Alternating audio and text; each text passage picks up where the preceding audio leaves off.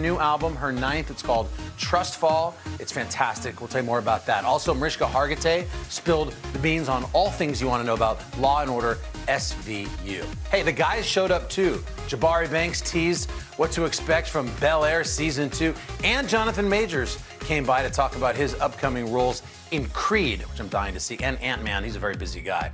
We have a jam-packed show, so let's get right to it. So when Pink stops by, it's guaranteed that she's going to get the party started. From songs like So What to Raise Your Glass, Pink has taken the charts by storm for over 2 decades, all while staying very true to her unique identity. Well, she's back with her latest album, her ninth. It's called Trust Fall, and she pinkified Studio 1A in honor of her new music. Take a look.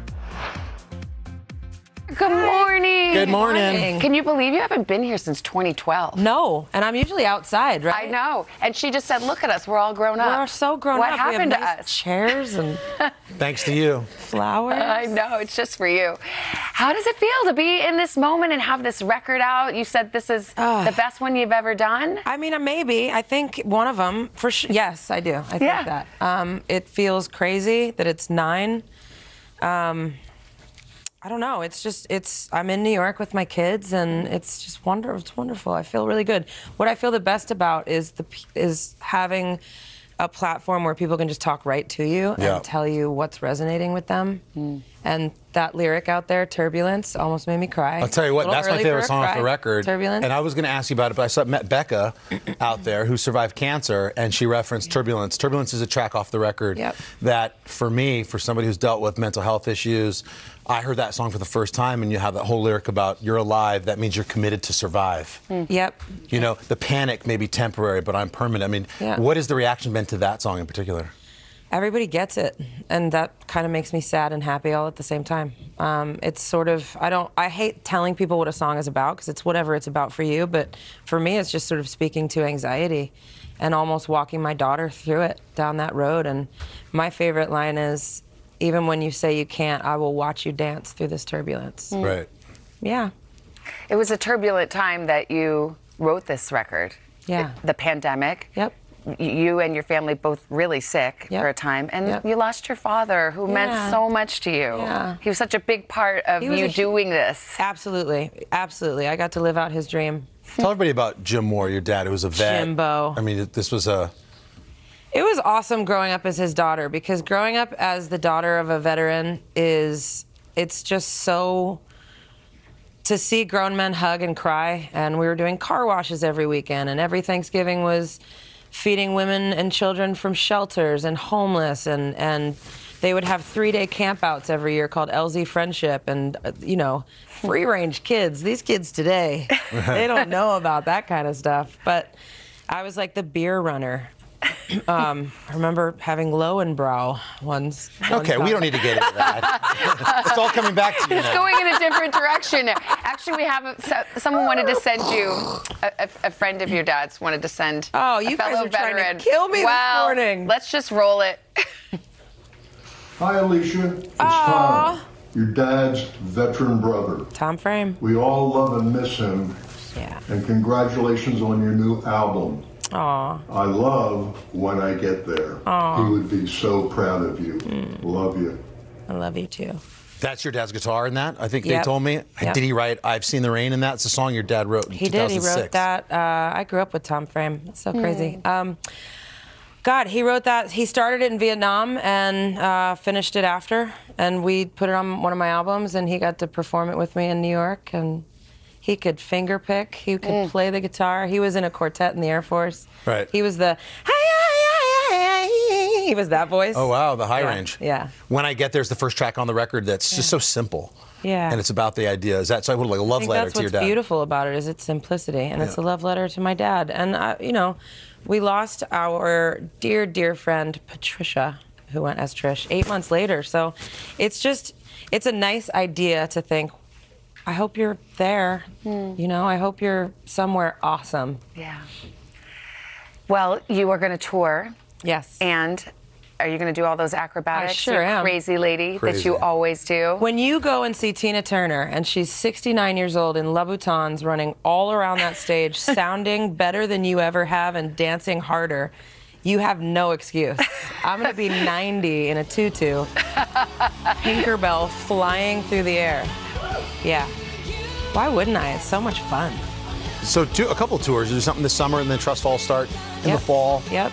Bunch of North American stadiums for that. Yeah. Are the kids going to come with? Take the kids out? You know, absolutely. Yeah. Willow has a job on tour. We just had to go over minimum wage, and it's different state to state. And I said, you know, it's about $22.50 a show, depending on how long I go. If I run over, and she goes, I'll take 20. It's easier math. I'm like, that's not how you negotiate for yourself. Yeah, exactly. I'm like, you'll take 25, so it's easier math. Exactly. There you go.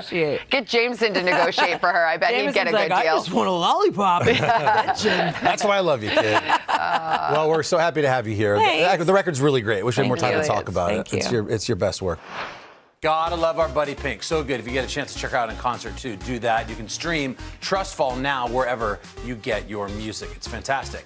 Now to another rock star, none other than Olivia Benson herself. That's Mariska Hargitay. The star of Law & Order SVU stopped by Studio 1A to catch us up on everything we need to know about the current season. You know what I read this morning? That Olivia Benson is the longest running character in television history. That's incredible. It's crazy. I'm still downloading all of it. I mean, why do you think it has such staying power? People love this show.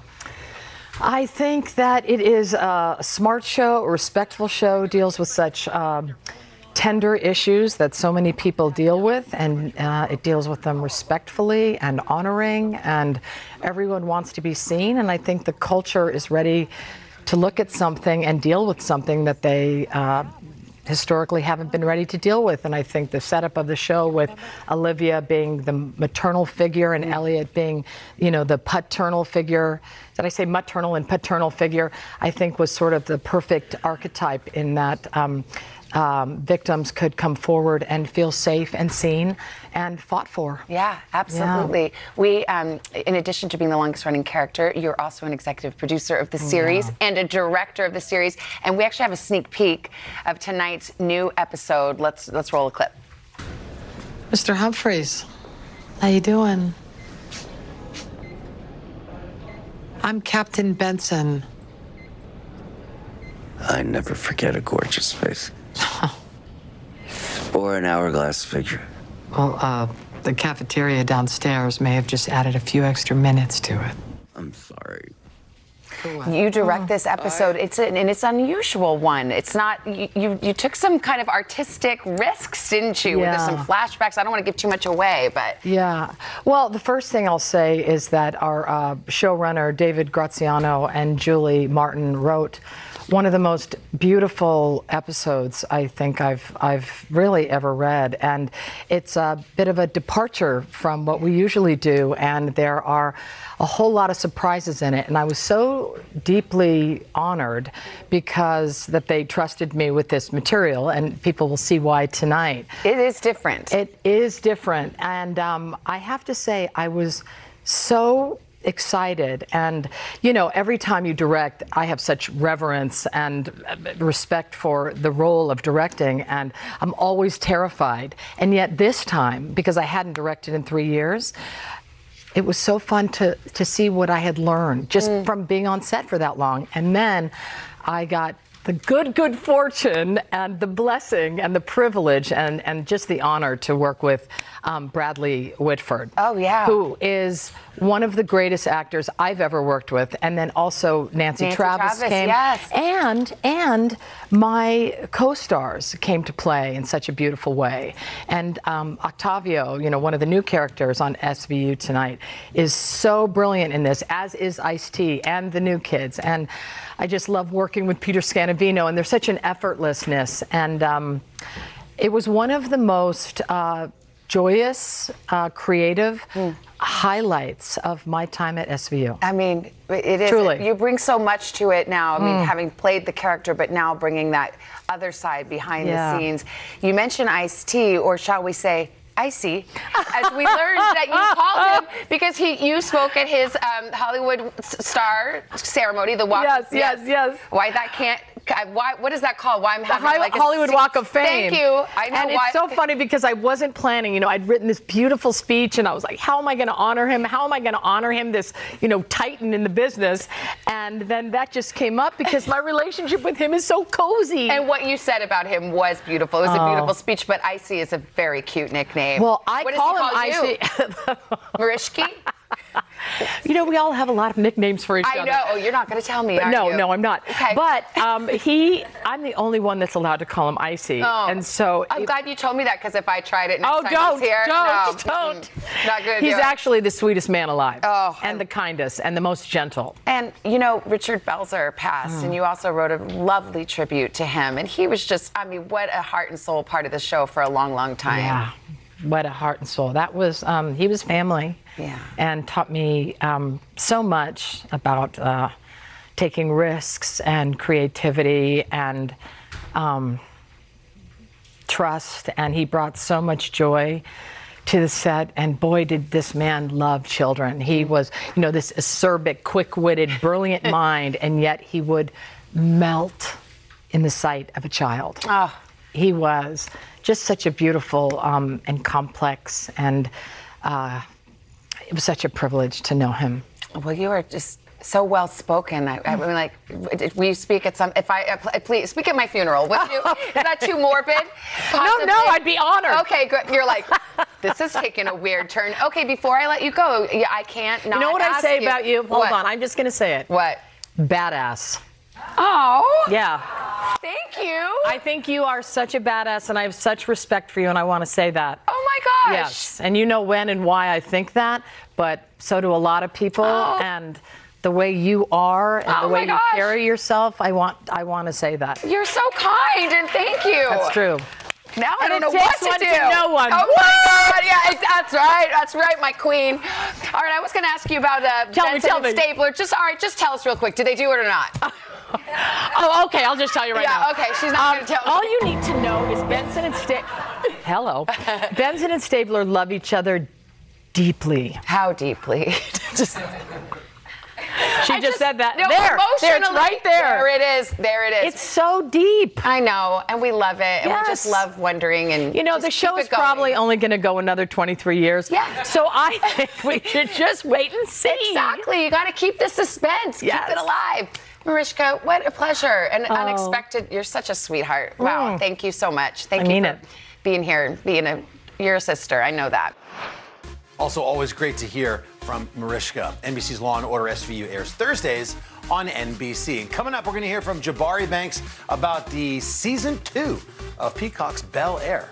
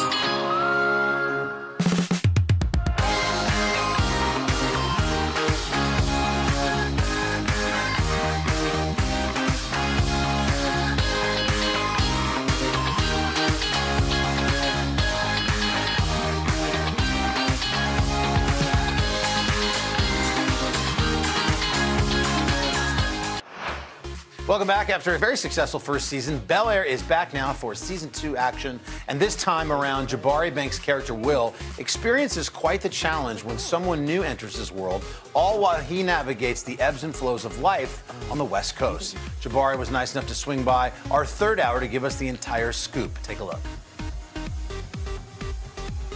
So a little more than a year ago, our next guest made one of his first live TV appearances here on the third hour I just today. remember, well, we were like, oh my God, this kid is a star. It was just everything with his energy. Jabari Banks was just kicking off his career at the time as the star of Peacock's hit drama Bel-Air. It puts a groundbreaking spin on the classic The Fresh Prince of Bel-Air. Now Jabari is back for round 2 Yes. this season. He's going to try to smooth things over with Lisa. Watch this.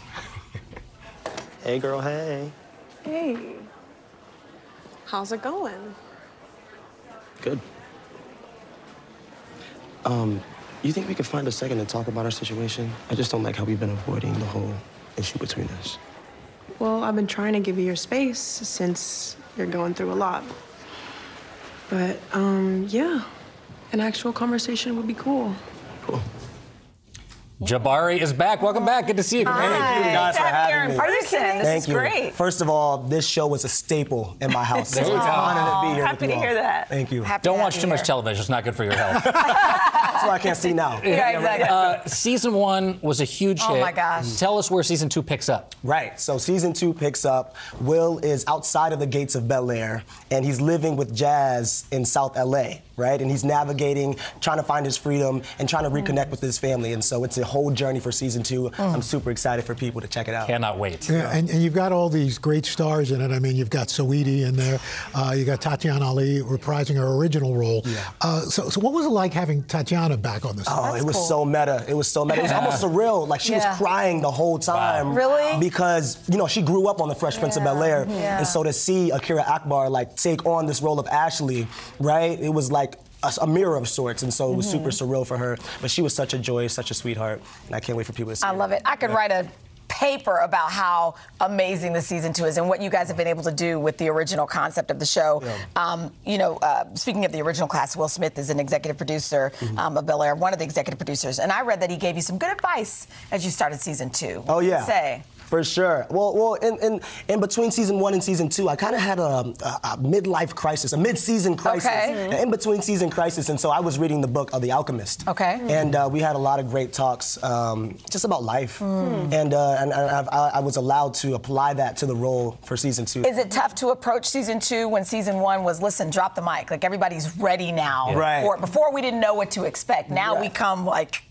Exactly. Well, you know, it's something about expectations. You know what I mean? And so I kind of had to throw that out the window and approach season 2 how we approached season 1 from such a pure, you know what I mean, standpoint. And so that's kind of how we attacked it. Good. Yeah. Are your parents watching right now? They are. Yeah, They are. I know. Hello. Your parents are huge in this whole experience you've been going through. It was your dad we talked about when you were here the first time that actually told you there was a casting for this. Right. What do they think now going into season 2 and all your success? I mean, they're just over the moon. They're over the moon, and I'm so happy that I could give them this opportunity to kind of experience all of their hard work. You know what I mean? That they've put into me. So it's a blessing. Yeah. It is a blessing. Jabari, I wanted to ask you, because last time you were here, I saw that you said, you know, everybody asked, where do you want to be in 10 years? And you said you wanted to have your own clothing line. You wanted to work on some music. You wanted to open an amusement park. Yeah. That's right. How you doing on all that? I'm a little bit closer to the first two, part, right? But I'm still working on that. Me and Al, we're going to have a meeting after this. All right, there you go. I love it. The roller coaster is going to be slamming.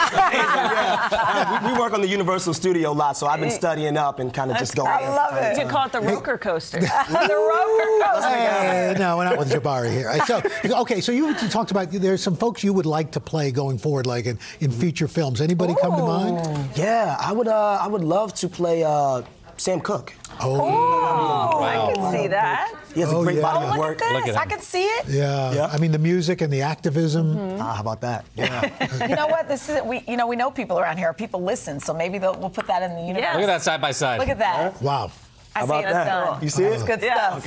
Okay. And bring me to the amusement park, please. Right, exactly. Can't wait to see how season 2 unfolds. Bel-Air is streaming now on Peacock. Coming up, we're going to hear from Jonathan Majors about 2 of his upcoming projects.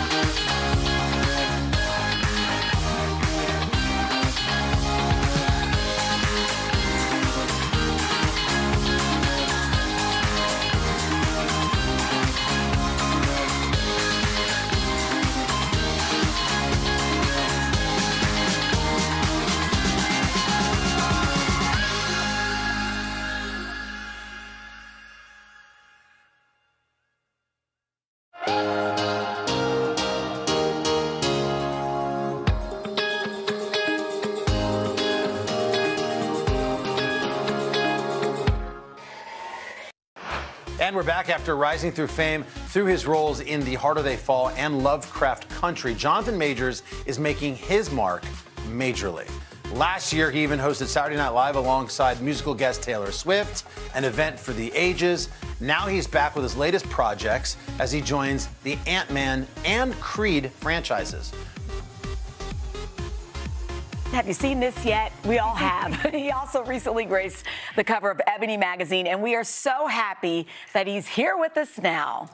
Jonathan Majors! Wait, you still look like that one. Hello, how are you? How are you? Is it weird to walk past the cover of you on a magazine? Right? Not really. I'm like... Yeah, a little bit. Especially when it's that big. What's up, Queen? Especially with roses and... Yeah, it's deep. There you go. Welcome. Yeah, we're so happy you're here. I sort of hope you don't watch this show because Hoda and I've spent a lot of time drooling. Analyzing that cover. Analyzing the cover of that magazine. When somebody calls to ask you to do something like that, what do you do to get ready for it? What do I do? Nothing. Show up. Yeah. Must be nice. Yeah, I was going to say. You didn't have to do some extra crunches or anything, but you stay ready, don't you? It's a lifestyle at this point. Okay. You know, you just kind of just go after it and you know, live healthy and yeah, do your best. When this hit my Instagram feed, I thought maybe I was the first to see it, but clearly not, because all of a sudden my phone was like, zzz, zzz, zzz, zzz. Yeah. I have friends over at Ebony, and they were like, yes! Yeah. Did you know when you were doing it that it was going to be this big of a groundswell? No, nothing wrong with causing a ruckus. Yeah, I love that. By the way, saw that. You say that there's nothing wrong with causing a ruckus. Is that sort of your motto for your career too, or no? Yeah, I kind of keep it cool, and then there's a time for everything, you know, and sometimes it's time to just, you know, make some noise. I love that. So sometimes it's time to make a ruckus, and I also read that you say sometimes it's good to have a little swagger. Yeah, swagger is subjective, but... Well, I was just about to say, how do you teach swagger? Like, I've got two boys, and I feel like sometimes, especially when you're in the middle school age, it's an awkward phase, it's kind of hard. Did you always feel that, or no? It's deep. Swagger's an interesting thing because it can't really be taught, and it's not what you think it is. If you try to do what's swaggy, you're going to miss it. Ooh. You're going to miss it. Swaggy is just behind swagger. You know what I mean? How do you teach that? So you can't teach it. You can't teach it. But now, when you were... Because it's already there. It's part of who you are, It's like the force. It was there all along. It's within you. I love that. No, but here's my question. When you were growing up, is it true that somebody said to you, you don't have it? Not even growing up. I was a grown man when they said And so how do you... father. How do you listen to... you had a child. How do you listen to yourself and know that, like, who you are is enough and you don't need other people to define who you are to make you cool? You know, my mother told me that the whole time. I had a drama teacher said, you know, you are enough. But you get to a point where it's like you have no other choice. When the stakes get high enough, you got to pick a team, you know, and it's best to double down on yourself. You know what? I'm happy you're talking about that because I think a lot of people will see celebrities and they just assume you've always been this way, right? But this has been a journey. And now, this is your season, my friend. We've got Creed. We love Michael B. Jordan. I'm like, I don't know if I'm ready to see both of y'all fight. Well, it's deep. Mike and I, Michael B. Jordan and I have become close friends, and the fight is real. Okay, well, we have to take a look because this has been a very hard movie to get a screener for, but we have a quick clip from Creed 3. Take a look. I was the best, though. Yeah, you were. I was, bro. But I never got a chance to prove that. Look, all I'm saying, bro, if Apollo Creed could take a chance on some underdog, why can't you? What? Wait, so this is the first time you're seeing this? Yeah, I've not seen the movie. You know, and so that's the most of that clip I've ever seen. I mean, I know the scene, obviously, but I've never... Why haven't y'all seen it yet? Because it's... Well, people have seen it. Yeah. You know, some folks have seen it, but I just... Do you not want to look right now? I never really... I don't have that desire. Even when it's you out? don't watch your own work. No. I wouldn't look at the Ebony cover if I didn't bang my phone every 8 minutes. So was it hard to train for this role? Listen, Michael B. Jordan is in, you know, it goes without saying. He's a man, yeah. Right, and so are you. So did you have to train? I mean, what did you have to do to get ready to step into that ring? First thing Mike said to me, or one of the first things he said was, I want 2 gladiators in the ring, you know. And as we know, Mike also directed this film. Yeah. And so I take direction from my director like gospel. And that means something because I'm a pastor. So you say it to me, I go, okay, you sure? You know, and so we went for it, you know, and so 3-day workouts, training, living a boxing lifestyle, you know, for, I think I had that for a year and a half. Wow. You know? Yeah. To the point that my boxing coach said at one point, yeah, we got to cut the cardio. Really? Like it's getting too real, you know, like let's cut the cardio, you know. So when is the last time you had a piece of pizza? Oh, yesterday. Me and Mike actually had a piece of pizza yesterday. Yeah. Wait, so yeah, he's not refraining from eating. He's just working out. Okay, now, but so you just said your mom was a pastor, is that right? She is. She is a pastor. You are still, right? No, she is. And so you said that she was sort of always believed in you and saw something in you. Did you know you wanted to act from a really young age? Well, I've been acting a crazy fool, you know, my whole life. Well, now you get paid for it. And now we get paid for it, you know. It's always been my, even if it wasn't my ambition, in the times in which it wasn't my ambition, it was always my drive. I was always pulled towards it, always felt the need to do it. It's the one thing that stuck with me. It's probably the only thing in my life that has stuck with me outside of my kid. Looking forward to seeing Jonathan in his next upcoming flicks. Ant-Man and the Wasp: Quantumania is out now, and Creed 3 will come out on March 3rd. Well, that's going to wrap it up for us today. From Pink to Jabari and everywhere in between, that was a lot of fun. It was quite the week here in Studio 1A. Thanks so much for tuning in, and we'll see you next time right here on Popstar Plus.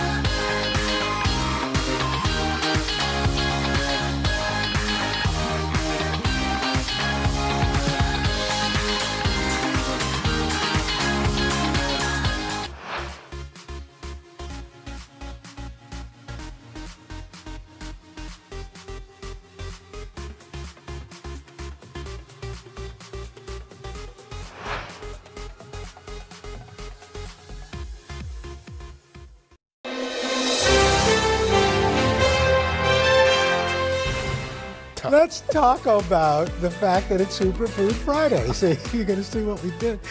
Today, nutrition and health expert Joy Bauer cooking up a cozy dish to beat the cold weather. It's taco soup. Hey, Joy. Let's talk about it. Okay, so let's get let's get started. What's the first step? It's kind of like chili with a twist. Yes, I love this so much. I hope you guys are going to love it. So basically what we're doing is we're taking the beloved taco and we're transforming it into a slurpable soup with all of those wonderful Tex-Mex flavors that we love and we crave. And the best part is it comes together in about 30 minutes, maybe even less, in one pot, which I can really appreciate from the cleanup afterwards. So how do we get started? Okay, so here what I have is 1 pound of lean ground turkey meat that I added into the pot together with 1 diced onion. So you could cook these things together and just take a wooden spoon, and as it cooks, you're gonna chop it up. It takes about 7 to 9 minutes. And what happens is the onion is gonna infuse a lot of flavor into the meat, but I love the fact that you can cook them together. And for people that don't want turkey meat, you can swap in beef. You can even swap in cooked about 2 or 3 cups of lentils. So you can make it vegetarian. You could really make it your own. So now we basically just build the soup. So all of those things that we love in tacos, I'm having adding in 2 cans of rinsed, drained black beans. So you know now we're adding a lot of plant-based protein and fiber. I'm also adding in, for a pop of color and more fiber, a can of rinsed and drained corn.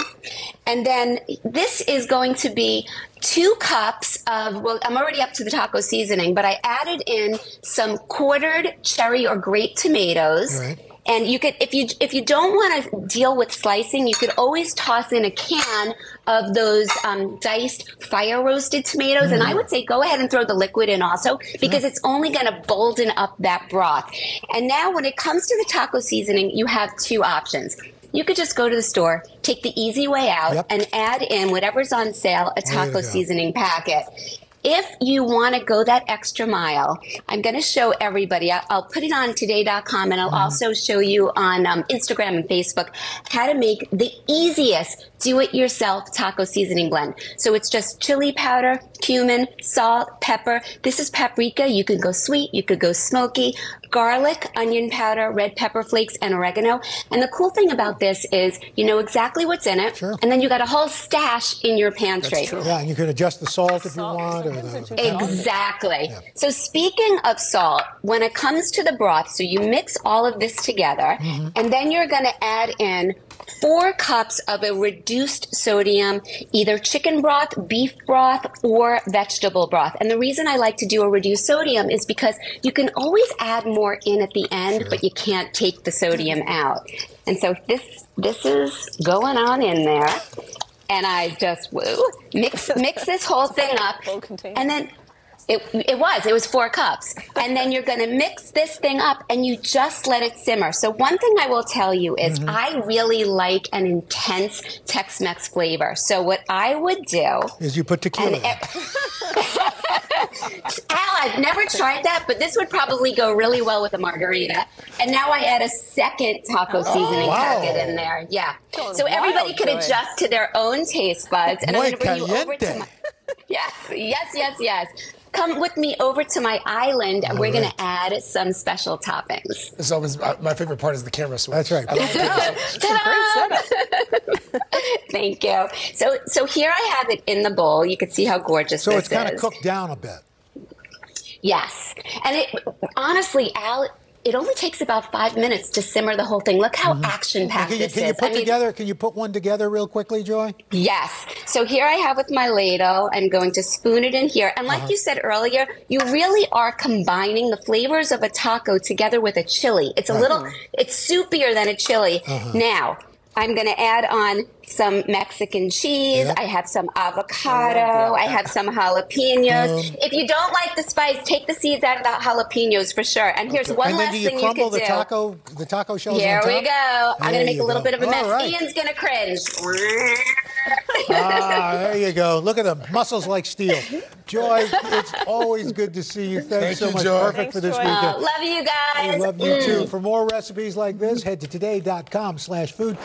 You can always count on Today Nutritionist and our pal, Joy Bauer, to whip up something healthy and delicious. Joy, a lot of people, we didn't get a real reset, so we're resetting today. So what do you have for us today? I am so crazy excited to show you how to make this meal. I think it's going to be on repeat in both of your homes, and it's super kid-friendly. Okay. So this is a turkey bolognese. It's healthified. It's packed with protein, vitamins, minerals, antioxidants. But I'm telling you the best part, it is a one-pot wonder. And I think you're going to be amazed how easy this thing comes together. Okay, and you've decided to swap beef for turkey. Is that because it's a little leaner? That's what you're supposed to do? That's right. Yeah. So this is a pound of lean ground turkey. And when you shop for it at the store, look for turkey that is between 90 and 94% lean, because it's still going to be flavorful and juicy. If you get up to the 99% lean, it's too dry. So between 90 and 94%. After this was already cooked, what I've done is I threw in, you can see here all the vegetables. I have diced celery, red bell pepper, onion, and carrots. And I saute it with the meat. But because I want to save a little bit of time, because I'm going to nail this thing before we close the spot. Okay. I pre-sauteed all of the yummy vegetables. And now we basically have a nutrition party in this pot. Okay.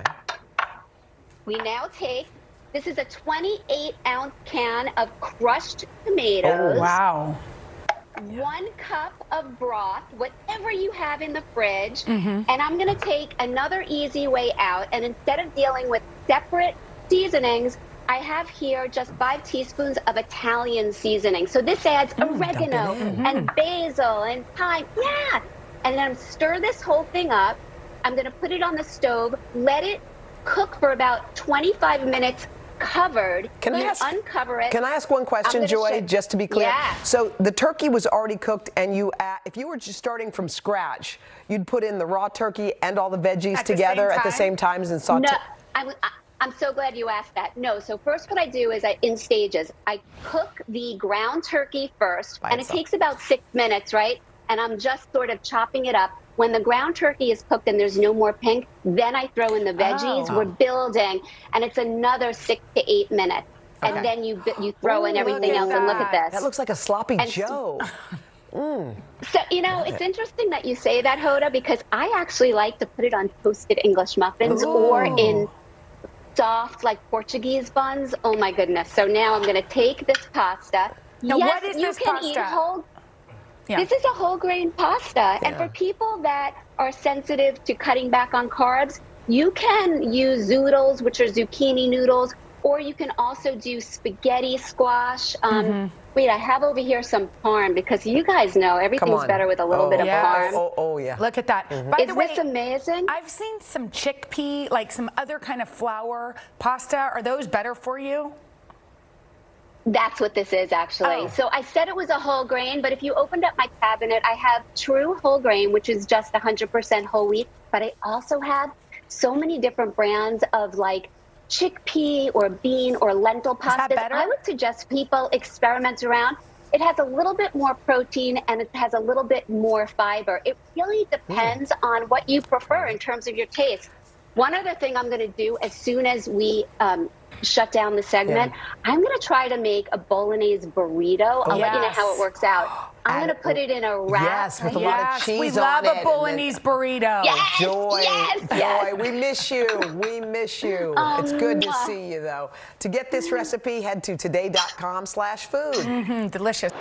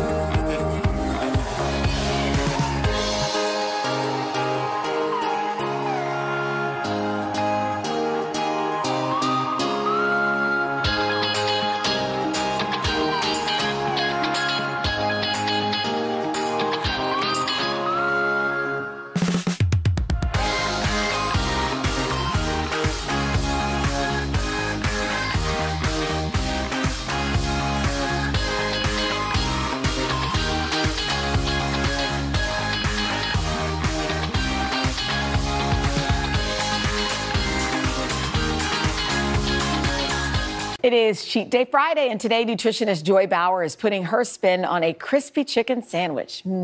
Take it away, Joy. Guys, I am so jazzed about this copycat chicken sandwich. It mimics the famed fast food version that we love, but for fewer calories, less fat, and more protein and fiber. It is the ultimate winner-winner chicken dinner. We start with 2 skinless breasts, and I sandwich it between either parchment paper or wax paper, and we're gonna pound them thin. We want the width to be no wider than about 1/2 inch. And I love that you get a mini workout too. Now I have 2 gigantic pieces of chicken breast. And I'm gonna slice these pieces in half because we're gonna make 4 servings. Next, you can take a bag or a bowl and place your chicken pieces right inside. And we're gonna marinate it with something surprising. 1 cup of pickle juice. That's right, we're using pickle juice. Now, your chicken is not gonna taste like pickle juice, but the pickle juice is going to tenderize it and it's gonna make it nice and juicy. Then you're gonna pop this in the fridge and let it marinate from 30 minutes until overnight. And now we're gonna set up our 2-step dredging bowls. So here I have 2 tablespoons of mayonnaise, and I'm gonna mix that with 1 egg. It's almost making like a glue. Okay, and now for the yummy breading. I'm starting with 1 cup of breadcrumbs, but you can also use flour. And to season them up, I have garlic powder, onion powder, paprika, a little bit of salt and pepper. Whisk this up. You want to make sure all of your seasonings are evenly distributed. Take each piece of chicken and shake off the excess pickle juice and dunk it in the egg mayo mixture. Get it nice and coated, shake off the excess, and then douse it in all of the breadcrumbs. You really want to pat it down and then place it right on your baking sheet. I mist the top with a little oil spray. And then I like to sprinkle a bit of kosher salt right over the top. Now I'll place them in the oven, set at 450 on the middle rack for about 20 minutes. And while the chicken is cooking, we're gonna make the sauce. So we're starting with a 1/4 cup of light mayonnaise, adding in 2 tablespoons of your favorite barbecue sauce, a tablespoon of yellow mustard, and 1 teaspoon of lemon juice. Just gonna mix this up. If you do like it a little bit sweeter, you can go ahead and you can add in honey. And here is our crispy chicken. And now we're going to build our sandwich. I'm starting with pickles, lettuce, tomatoes, our chicken. Look at that piece. And of course, our special creamy, dreamy tangy sauce. Oh yeah. Oh my goodness, this is a chicken sandwich. And you didn't even have to leave the house. Looks really good. Yeah, all right, for these recipes and more, you can head to today.com/food. We are chasing away the winter chill with 2 warm and cozy recipes. Today nutritionist Joy Bowers here, joining us with a corn chowder and a spiced chai tea. Let's start cooking. Good morning. Oh, my people. Hey, guys. So today is all about warming the bones with healthy foods and beverages. So the first thing we're going to make is, like you mentioned, a cozy, creamy corn chowder. And I'm telling you, this is scrumptiously slurpable. I'm going to take you over to my stove.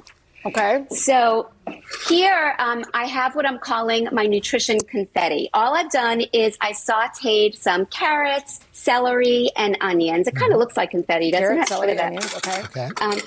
And now we build the soup. It's as easy as that. Because corn is not in season, I'm taking advantage of canned corn, actually for a few reasons. One is because I get to use it. You notice I didn't drain it. The juice, I'm using the flavorful broth that normally we just discard.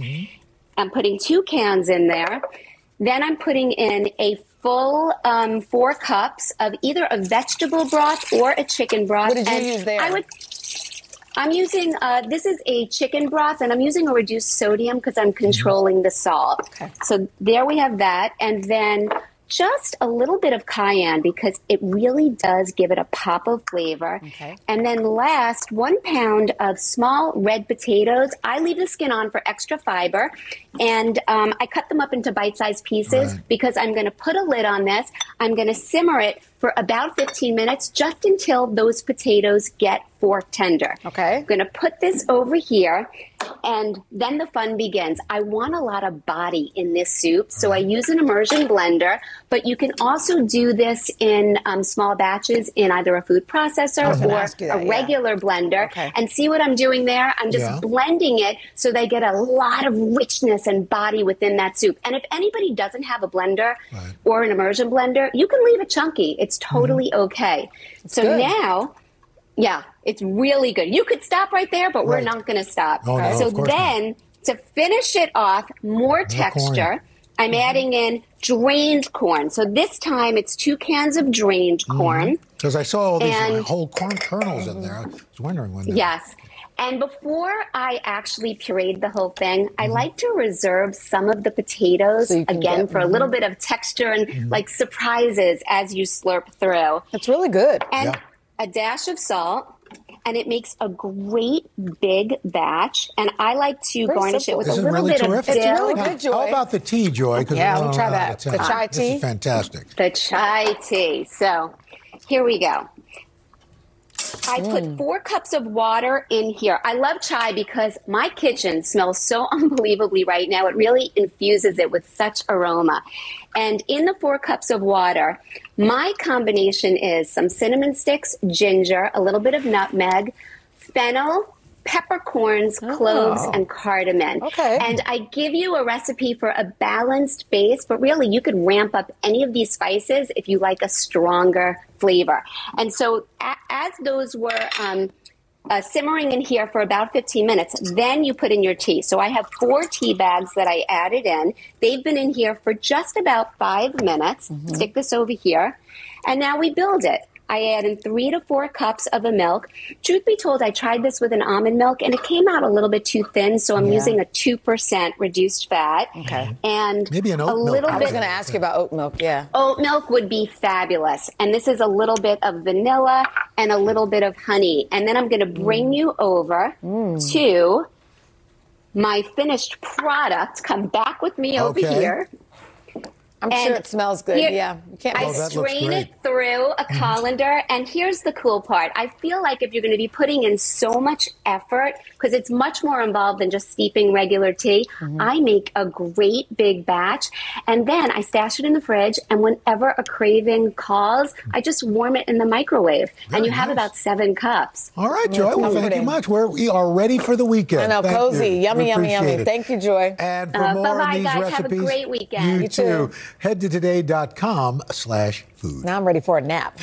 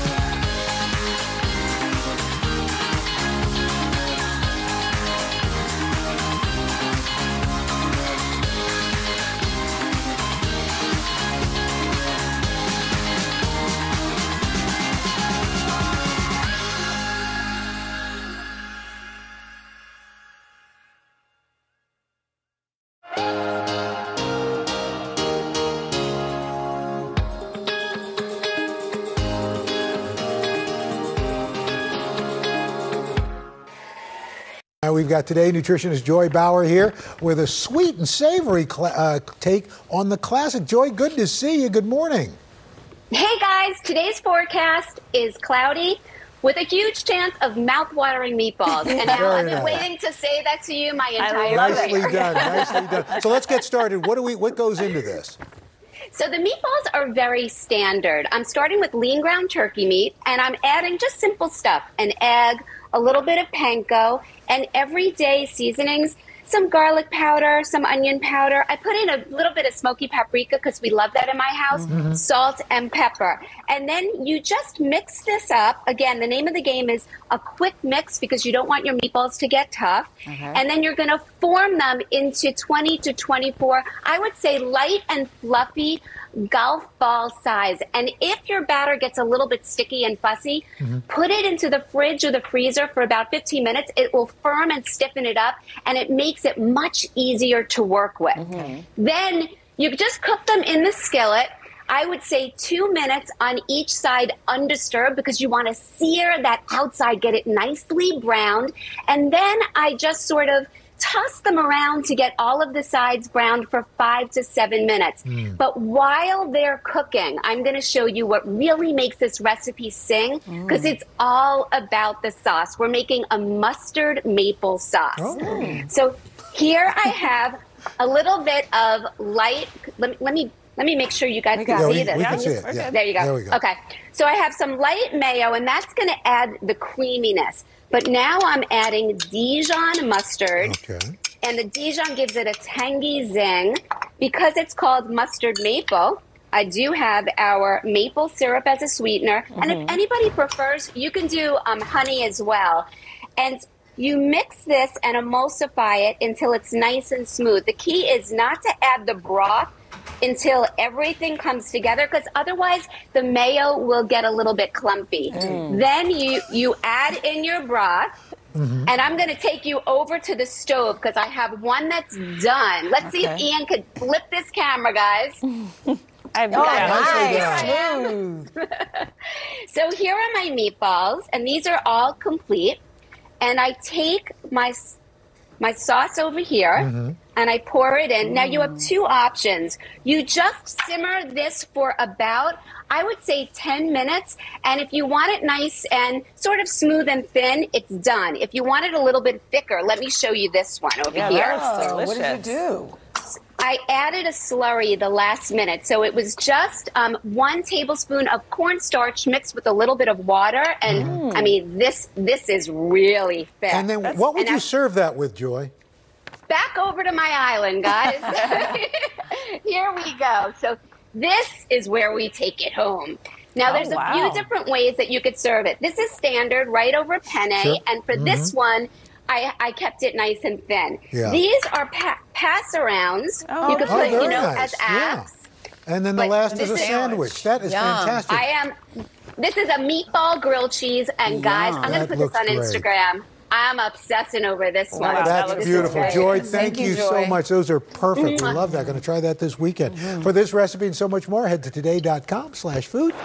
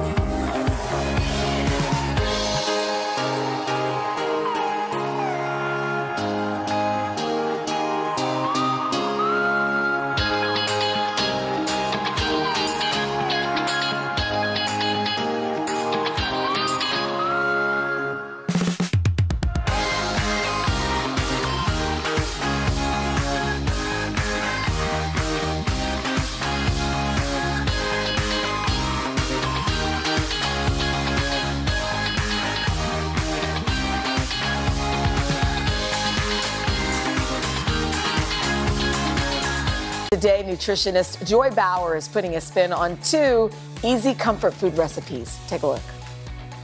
Hey guys, today we're making scrumptious, wholesome recipes using a muffin tin. First up is a mac and cheese butternut squash. So here I've roasted butternut squash cubes in the oven at 400 for about 25 minutes to get them super soft.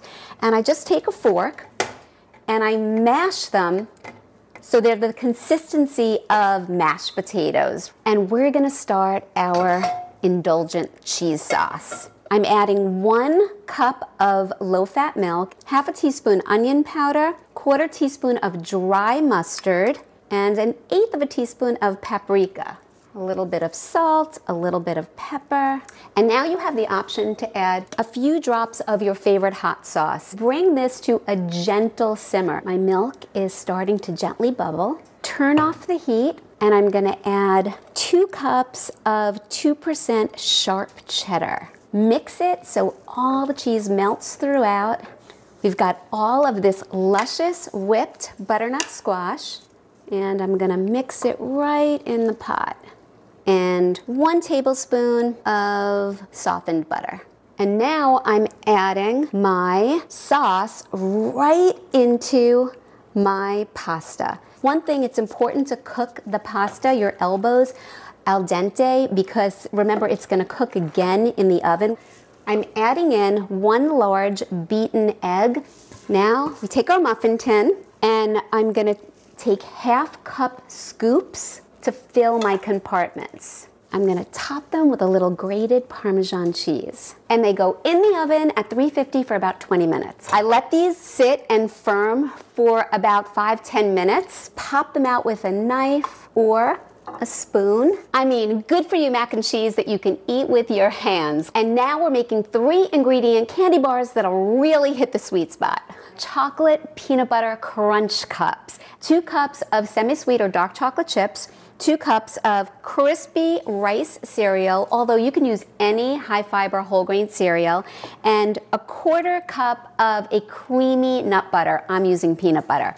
So first I'm going to melt the chocolate either using a double boiler or in the microwave. Now I'm just adding in 1/4 cup of my creamy peanut butter. Using semi-sweet or dark chocolate chips will provide flavanols, which helps to keep our arteries healthy, our heart, our brain healthy. Now I'm just adding in my brown rice cereal. You can see this is like a crispy, puffed brown rice cereal, and mix until all of the cereal is coated. And we are ready for our muffin tin. And distribute the chocolatey, peanut buttery goodness. I just wet my fingers so they don't stick to the chocolate, and I press down to firm the shape. And just one more thing. You can sprinkle some coarse sea salt or kosher salt. We can inspire you to spread kindness in your own life. First up, did you know this is National Play Tennis Day? And we are spotlighting 2 sisters making the sport more accessible to kids all around the world. Here's our Jenna Bush Hager. Love to serve. I think more kids should play tennis because it's a phenomenal one is learning how to push through obstacles. Second serve. Historically, tennis has been deemed an elitist sport because of its very high cost to entry. Second Serve redistributes new and gently used tennis equipment all around the world. Our mission is to create greater access, inclusion, and diversity within the sport. Oh, good shot. One of my personal favorite donations was to a young girl in Nigeria named Nana Roses. I started playing tennis since I was 2 years old. Nana spends 4 to 5 hours every day playing tennis, and her dedication is really an inspiration for us. Ayana and Amani tap teams across the U.S. to make this all happen. Our team has grown to over 90 different high school team members all across the U.S. We've been able to redistribute over 20,000 items in over 26 states and 14 different countries. What I was drawn to it was that it's a youth-led organization. We always have monthly meetings. Just hearing their great ideas is really great, and hopefully we can make those ideas come reality. The Shaw sisters of Second Serve have been an inspiration to me and also to our high school tennis team. It's a school of 91% economically disadvantaged kids. Having a tennis racket gives them that sense of ownership. At first, I couldn't really hit, but now I can do like everything. Now she's competing. She's our #1 player. I have seen her build a sense of confidence. Nice job. Inspired to do more in their own backyard, the team started Serve Escondido. We provide free tennis lessons for under-resourced kids in our own hometown of San Diego. Good job. And in the spirit of giving back, we had a little surprise for Second Serve. Second Serve has done incredible work to make the game of tennis accessible to all. To help continue that work, Wilson is donating 100 tennis rackets and 50 pairs of youth sneakers to Second Serve. Oh my gosh, that's incredible. Oh. Second Serve's mission of enhancing the lives of underserved children by fostering a love for tennis is inspirational and empowering. To support that mission, Athleta is donating 100 girls' tennis dresses to Second Serve. Thank you so much. My gosh. This is awesome. It's just really special to see that other people support this vision of greater access and greater diversity for all kids.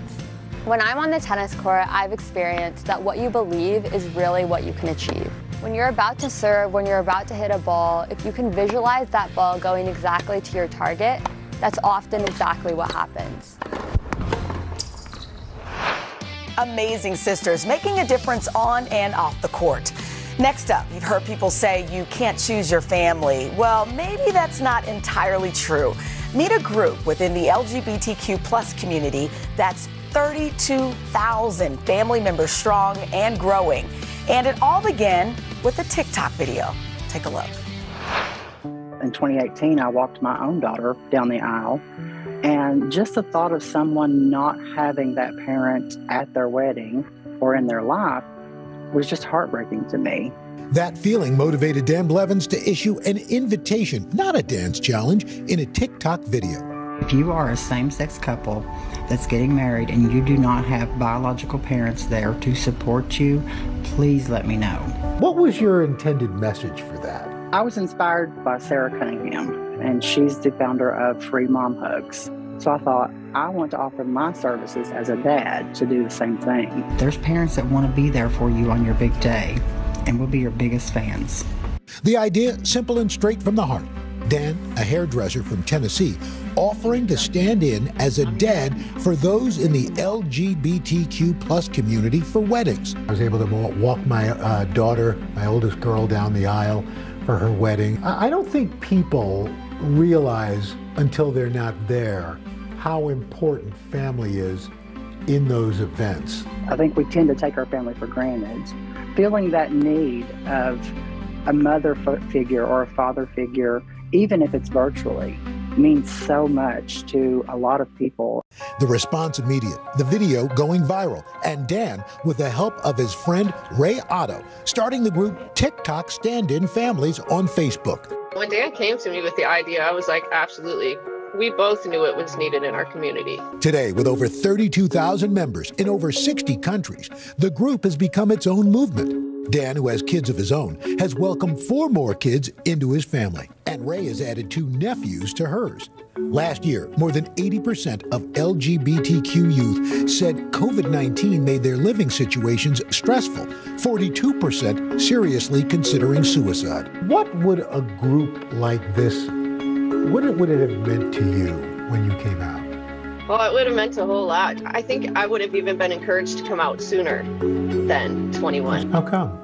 Just to know that you have that support behind you and that, like, no matter who walks away from you, because I had a lot of people walk away from me when I came out. Dan's group turning strangers into family. Members setting extra seats at their Christmas dinner tables, sharing life advice, and providing a safe haven for those who may need it. Tracy Dealman found that support in Amy Brinsfield, who drove 4 hours to attend her wedding, even making the bouquet. I don't really have family except my sister. Amy was basically the only one that was like, if you don't mind, I can come up to the wedding. Being able to see them in person and give them a hug and be there to support them on their special day was just amazing for me. Beyond the big days, the effort grew to form support systems. They totally helped me find a safe way to medically start transitioning. Foster joy. I think right now I have 15 bonus kids. Come be a part of mine. I got plenty of room. And rediscover what it means to be loved.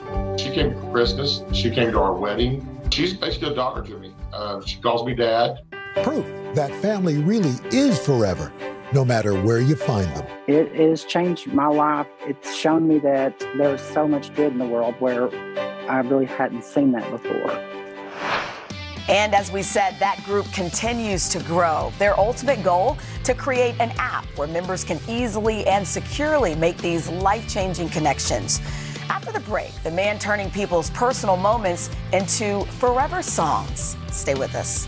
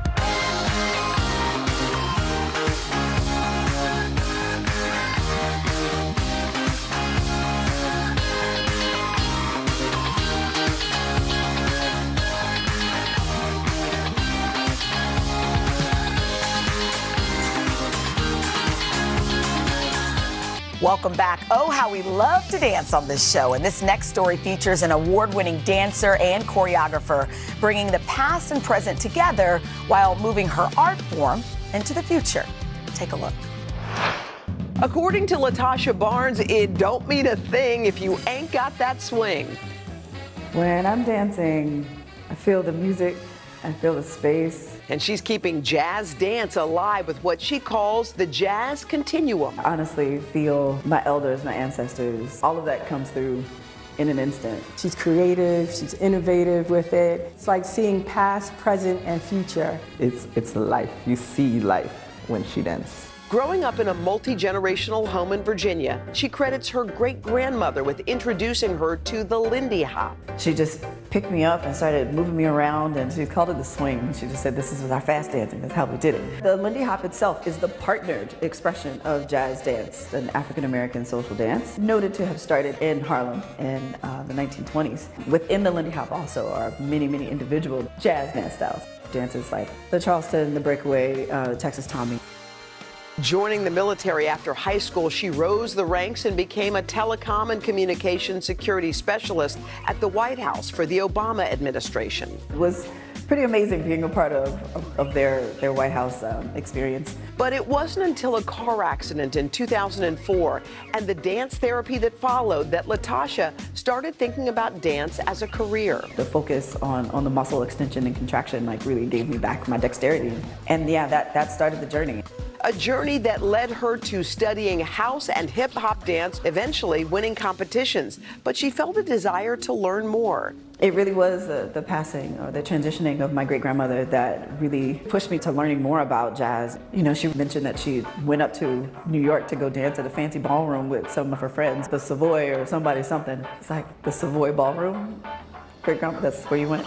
Known as the world's finest ballroom, the Savoy was a legendary Harlem dance hall that showcased some of the greatest jazz musicians of their time. Dancers from the Savoy were featured in films like Hell's a Poppin', which featured the Lindy Hop. Reconnecting with the Lindy Hop just led to this synergy with Bobby White, who was an international level instructor in Lindy Hop. We would spend hours and hours playing around with steps and dancing. It was through the course of that commitment that, I went to the International Lindy Hop Championships.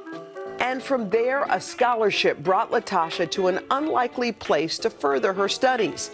In the woods of Sweden, in a place called Herräng, which is just still so confounding to me that I needed to go to Sweden to get this immersive experience in this inherently Black dance. Seeing how many international celebrants there were of this tradition and culture really had me in a disjointed and discombobulated place. I felt like a guest in my own culture. And it was weird because if it had not been for what we understand now to be appropriation in some respects, that space would not have existed for me to even go and have that immersive experience. So I was really happy to be proven wrong in some of the biases that I carried because of how they were wanting to uphold the dance, not just the art forms that they could make a profit from. That wasn't their focus, because it's happening in the hip hop and house dance worlds also, and all of Black dance forms, honestly.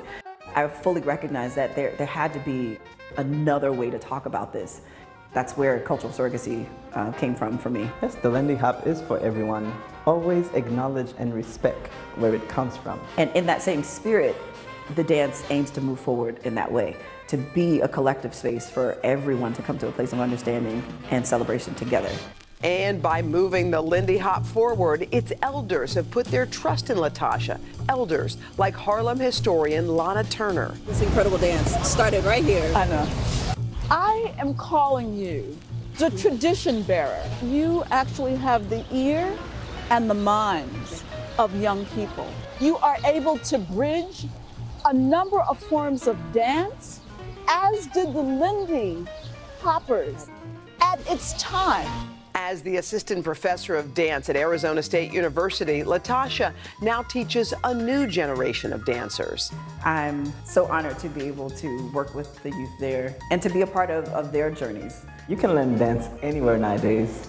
YouTube, TikTok, Instagram, and you can research the history. This is connected to this step, which is connected to this music, which is connected to this community, which is connected to this step that preceded it, and so on and so forth. Latasha's mission of connecting dance and history continues through her work with the Black Lindy Hoppers Fund and the Jazz Continuum. Dance is in very good hands, especially with Latasha Barnes. Having first experienced this in my own family with my great-grandmother, I know that she's intensely proud. I hope that all of my ancestors continue to be proud of the work that I'm doing in their name and in the name of our future ancestors. Next up, have you ever connected to the lyrics of a song as if it could have been written just for you? Well, what if your story could be turned into a song? Meet Mike Long, who's creating ballads for everyday people. NBC's Gotti Schwartz has this story. I think we know how this story begins. In a tiny basement studio in Portland, Oregon, there's something special about the lyrics floating in the air. They're still strangers at this point. This modern-day bard is writing ballads about ordinary, everyday people. Tiny Anthems is a system where you give me information about your sister or your husband. I will then compose a song. And it all started with an offer to write a song about anyone for $2, and quickly snowballed into Mike Long's life's work.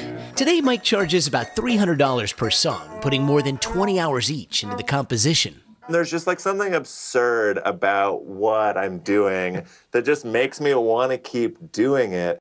Dev's a grain and gristle when Sid comes sailing in. He's now written and composed hundreds of tiny anthems, each created for an audience of one.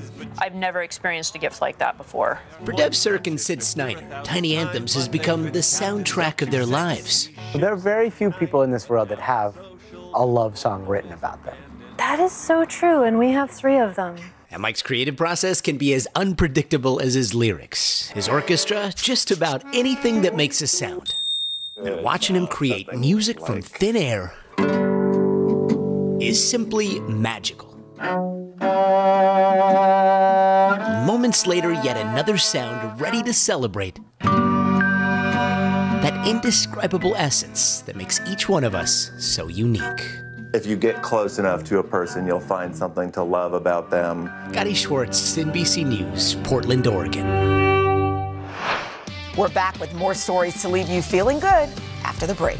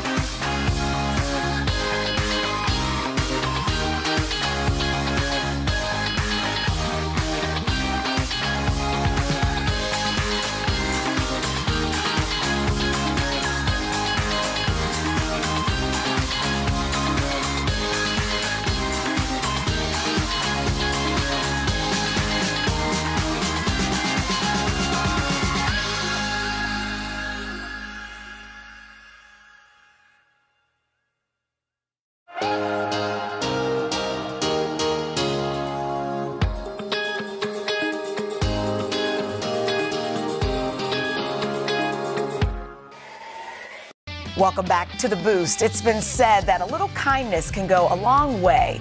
So Hoda and Jenna decided to spread some around New York with small acts in hopes of making a big difference. Today is going to be an awesome day. I can't wait. We have a plan. Okay, what is it? Our plan is we are going to go up to random New Yorkers and show them random acts of kindness. I can't wait. Anybody. We'll just walk up, hug strangers. They may not like it, but we're in. Who cares? That's what this is up. It's dawn in New York City. Intrepid New Yorkers are heading to work. It's time to spread the love. New Yorkers love their coffee, and we're going to provide as many as possible. Free cups! First stop, Xenon's Coffee Cart on 6th Avenue. Okay, what do you want? Large. Large? No sugar, How much is it? $150? Not today. Awesome. What do you get every morning? A muffin. Today it's free. Come on up. Are you wondering why we're doing this? I'm on a show. No, we're just a random act. Do we put a smile on your face? Yeah, that's what we are hoping to do. After caffeinating most of Midtown, we head east. We're going to pay for some people's commutes to work. Yes, we got, look how many, look. Here you go. Enjoy the bus ride. Enjoy your free round trip ticket. Have a good day at work. Hey, baby! Hey! Do you want a free ride home from work? Awesome. Happy day! High five. Happy day! I just moved here to New York. You did? Yeah. This, by the way, this is what happens every single day in New York. And by the way, I'm blown people. away. New Yorkers are way nicer than in San Francisco. Right? So. Well, I don't know that, but there's nice people Can we everywhere. get a hug? Yay, awesome. Hi, everyone. Don't you love a free thing? Have a good day. Spread kindness. Who needs a round tripper? Happy day. Have a wonderful one. Lean in. Bye, everybody. It's time to head north to Our Lady Queen of Angels School in Harlem. Here we are. Our kindness tour has brought us here. Next stop, some cute kids. Come on. We're here.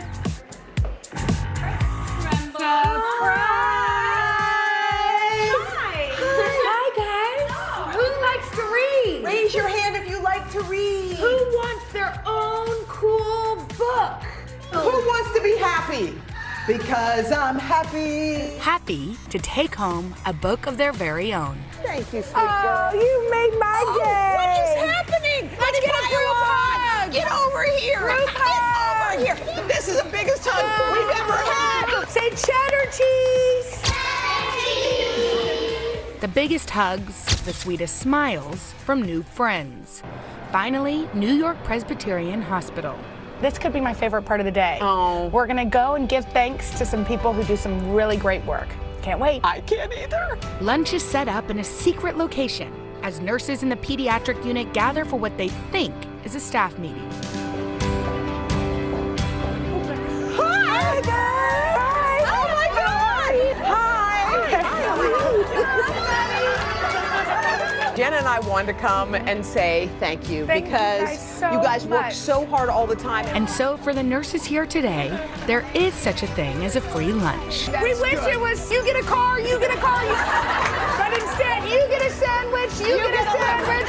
Thank y'all for everything you do. I just can't believe how nice it is. I'm going to do the biggest selfie you've ever seen.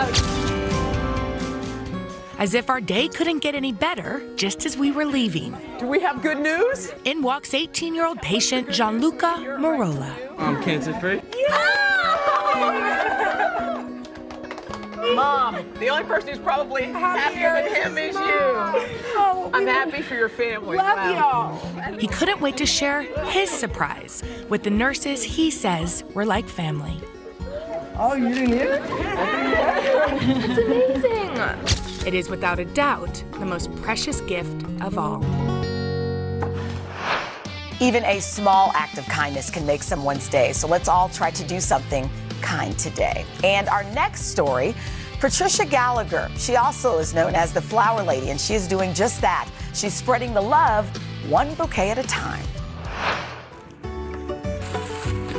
On any given day, 68-year-old Patricia Gallagher's car will have many additional passengers. While this may not get her in the HOV lane, it does bring smiles to everyone she meets. Since 2013, Patricia has been collecting discarded flowers and delivering them to deserving people. Hi, I'm Trish and I'm the Flower Lady. Nice to meet you. Nice to meet you. This started when my daughter gave me the idea. She explained to me that grocery stores, florists, funeral homes have flowers that they would normally just throw away at the end of the day. And if someone comes along and they ask if they can rescue them, the stores are more than willing to give the flowers because the stores won't have to pay a company to take the waste away. Well, every flower should have a second chance to make someone happy. Oh, hi, this is Patricia Gallagher with the Happy Flower Day Project. I'm here to pick up the flower shares. And with that, Patricia created the Happy Flower Day Project. Happy Flower Day! I do the Happy Flower Day Project about 5 days a week. Even in the mornings, the store might say, I only have 13 flowers for you.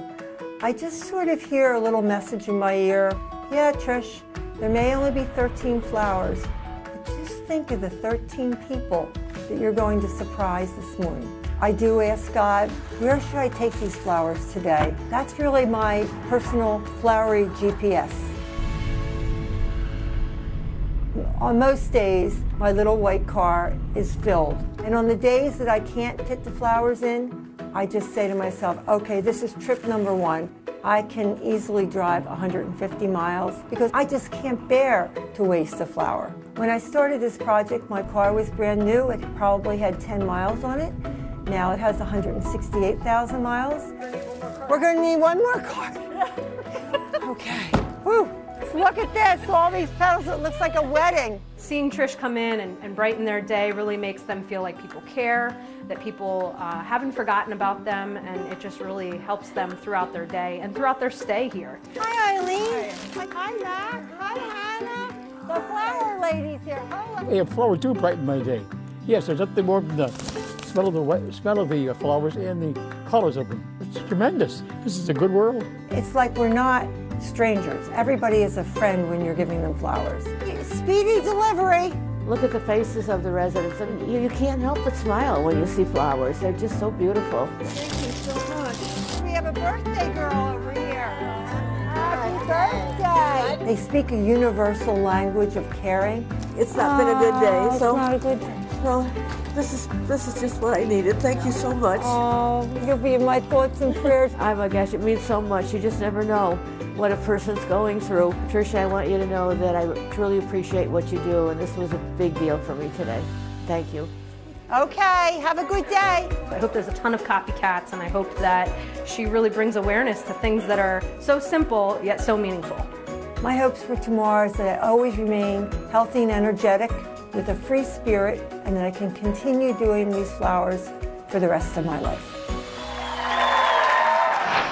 What a creative way to spread kindness and make someone smile. And we hope our final video will leave you with a smile. Stay with us.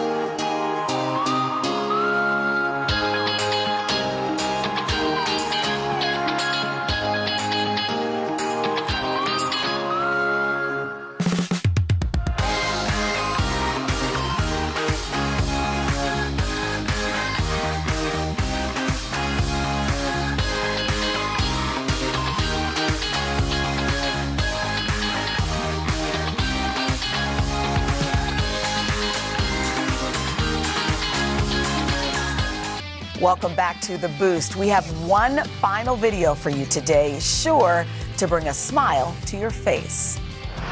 A 4-year-old boy named Sawyer has a genetic disorder. It causes hearing loss in children, but he recently underwent a cochlear implant surgery, and the cameras were rolling when he got to hear his family's voices for the very first time. Take a look. Okay, now I'm turning it up. Hi. Hi. Hi.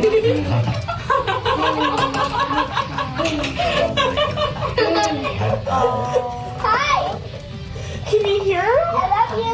What do you think? Come on. Yeah. I love you.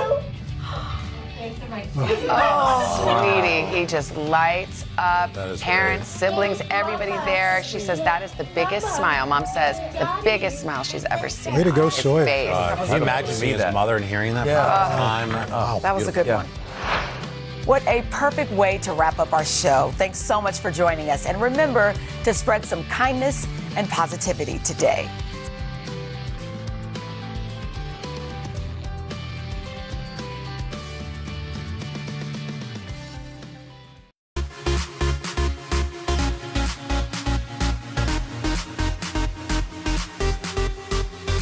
Well, hello, everybody. Thanks so much for joining me on this week's fun-filled episode of Popstar Plus. It was a very busy week for celebs here in Studio 1A, and we are here to break down just some of the highlights of it. Girl Power was out in full force this week as our buddy Pink took over Studio 1A in honor of her new album, her 9th. It's called Trust Fall. It's fantastic. We'll tell you more about that. Also, Mariska Hargitay spilled the beans on all things you want to know about Law & Order SVU. Hey, the guys showed up too. Jabari Banks teased what to expect from Bel Air Season 2, and Jonathan Majors came by to talk about his upcoming roles in Creed, which I'm dying to see, and Ant-Man. He's a very busy guy. We have a jam-packed show, so let's get right to it. So when Pink stops by, it's guaranteed that she's going to get the party started. From songs like So What to Raise Your Glass, Pink has taken the charts by storm for over 2 decades, all while staying very true to her unique identity. Well, she's back with her latest album, her 9th. It's called Trust Fall, and she pinkified Studio 1A in honor of her new music. Take a look. Good morning. Good morning. Can you believe you haven't been here since 2012? No, and I'm usually outside, right? I know. And she just said, look at us, we're all grown up. We're so grown what up. What happened we have to nice us? Chairs and Thanks to you. Flowers. I know, it's just for you. How does it feel to be in this moment and have this record out? You said this is the best one you've ever done? I mean, maybe. I think one of them, for sure. Yes, I do. I think that. It feels crazy that it's 9. I don't know. It's just, I'm in New York with my kids, and it's just wonderful. It's wonderful. I feel really good. What I feel the best about is having a platform where people can just talk right to you and tell you what's resonating with them. And that lyric out there, Turbulence, almost made me cry. I'll tell you what, that's my favorite song off the record. Turbulence. And I was going to ask you about it, but I met Becca out there who survived cancer, and she referenced Turbulence. Turbulence is a track off the record that, for me, for somebody who's dealt with mental health issues, I heard that song for the first time, and you have that whole lyric about you're alive. That means you're committed to survive. Yep. You know, the panic may be temporary, but I'm permanent. I mean, what has the reaction been to that song in particular?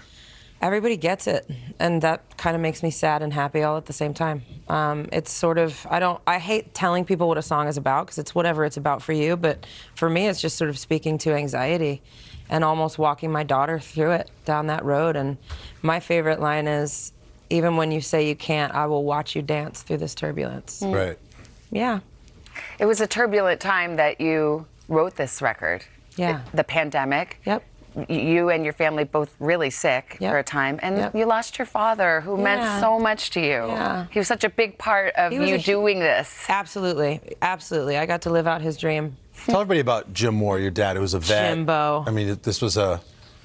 It was awesome growing up as his daughter, because growing up as the daughter of a veteran it's just so, to see grown men hug and cry. And we were doing car washes every weekend, and every Thanksgiving was feeding women and children from shelters and homeless, and they would have 3-day campouts every year called LZ Friendship, and you know, free-range kids. These kids today, they don't know about that kind of stuff. But I was like the beer runner. I remember having Lowenbrow once. Okay, we don't need to get into that. It's all coming back to you It's now. going in a different direction. Actually, we have someone wanted to send you, a friend of your dad's wanted to send you a guys fellow are trying to veteran. kill me this morning. Let's just roll it. Hi, Alicia. It's Tom, your dad's veteran brother. Tom Frame. We all love and miss him. Yeah. And congratulations on your new album. Aw. I love When I Get There. Aw. He would be so proud of you. Love you. I love you too. That's your dad's guitar in that? I think they Yep. told me. Yep. Did he write I've Seen the Rain in that? It's a song your dad wrote in He 2006. did. He wrote that. I grew up with Tom Frame. It's so crazy. God, he wrote that. He started it in Vietnam and finished it after. And we put it on one of my albums, and he got to perform it with me in New York. And he could finger pick. He could play the guitar. He was in a quartet in the Air Force. Right. He was the. He was that voice. Oh, wow, the high range. Yeah. When I Get There's the first track on the record that's just so simple. Yeah. And it's about the idea. Is that so? Like a love I think letter that's to your what's dad? beautiful about it is its simplicity, and it's a Yeah. love letter to my dad. And you know, we lost our dear, dear friend Patricia, who went as Trish 8 months later. So it's a nice idea to think, I hope you're there. You know, I hope you're somewhere awesome. Yeah. Well, you are going to tour. Yes. And are you going to do all those acrobatics? I sure you am. Crazy lady that you always do. When you go and see Tina Turner, and she's 69 years old in Louboutins, running all around that stage, sounding better than you ever have and dancing harder, you have no excuse. I'm going to be 90 in a tutu, Tinkerbell flying through the air. Yeah. Why wouldn't I? It's so much fun. So a couple tours. You do something this summer, and then Trust Fall start in the fall. Yep. Bunch of North American stadiums for that. Yeah. Are the kids going to come with? Take the kids out? You know, absolutely. Yeah.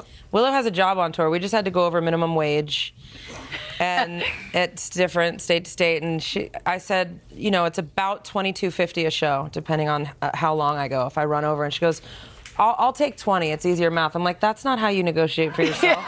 I'm like, you'll take 25, so it's easier math. Exactly. That's how There you go. Get Jameson to negotiate for her. I bet he'd get a good like, deal. I just want a lollipop. That's why I love you, kid. Well, we're so happy to have you here. Thanks. The record's really great. Wish we had more time to Thank talk you. about Thank it. you. It's your best work. Gotta love our buddy Pink. So good. If you get a chance to check her out in concert too, do that. You can stream Trust Fall now wherever you get your music. It's fantastic. Now to another rock star, none other than Olivia Benson herself. That's Mariska Hargitay. The star of Law & Order SVU stopped by Studio 1A to catch us up on everything we need to know about the current season. You know what I read this morning? That Olivia Benson is the longest running character in television history. That's incredible. It's crazy. I'm still downloading all of it. I mean, why do you think it has such staying power? People love this show.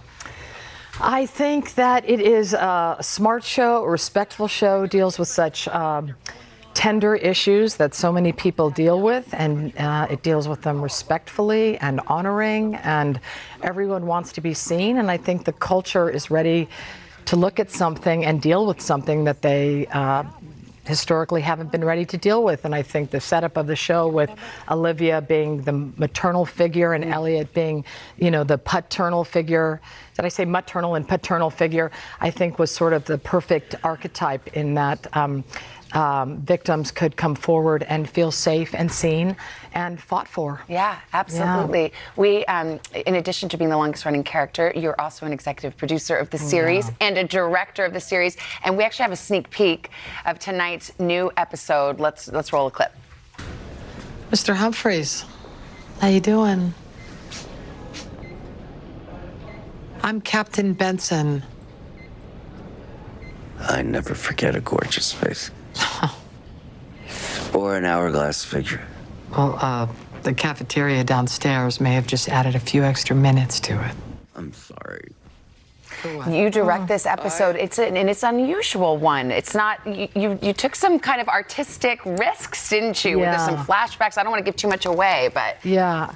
Well, the first thing I'll say is that our showrunner, David Graziano, and Julie Martin wrote one of the most beautiful episodes I think I've really ever read, and it's a bit of a departure from what we usually do, and there are a whole lot of surprises in it, and I was so deeply honored because that they trusted me with this material, and people will see why tonight. It is different. It is different, and I have to say I was so excited. And, you know, every time you direct, I have such reverence and respect for the role of directing, and I'm always terrified. And yet this time, because I hadn't directed in 3 years, it was so fun to see what I had learned just from being on set for that long. And then I got the good fortune and the blessing and the privilege and just the honor to work with Bradley Whitford. Oh, yeah. Who is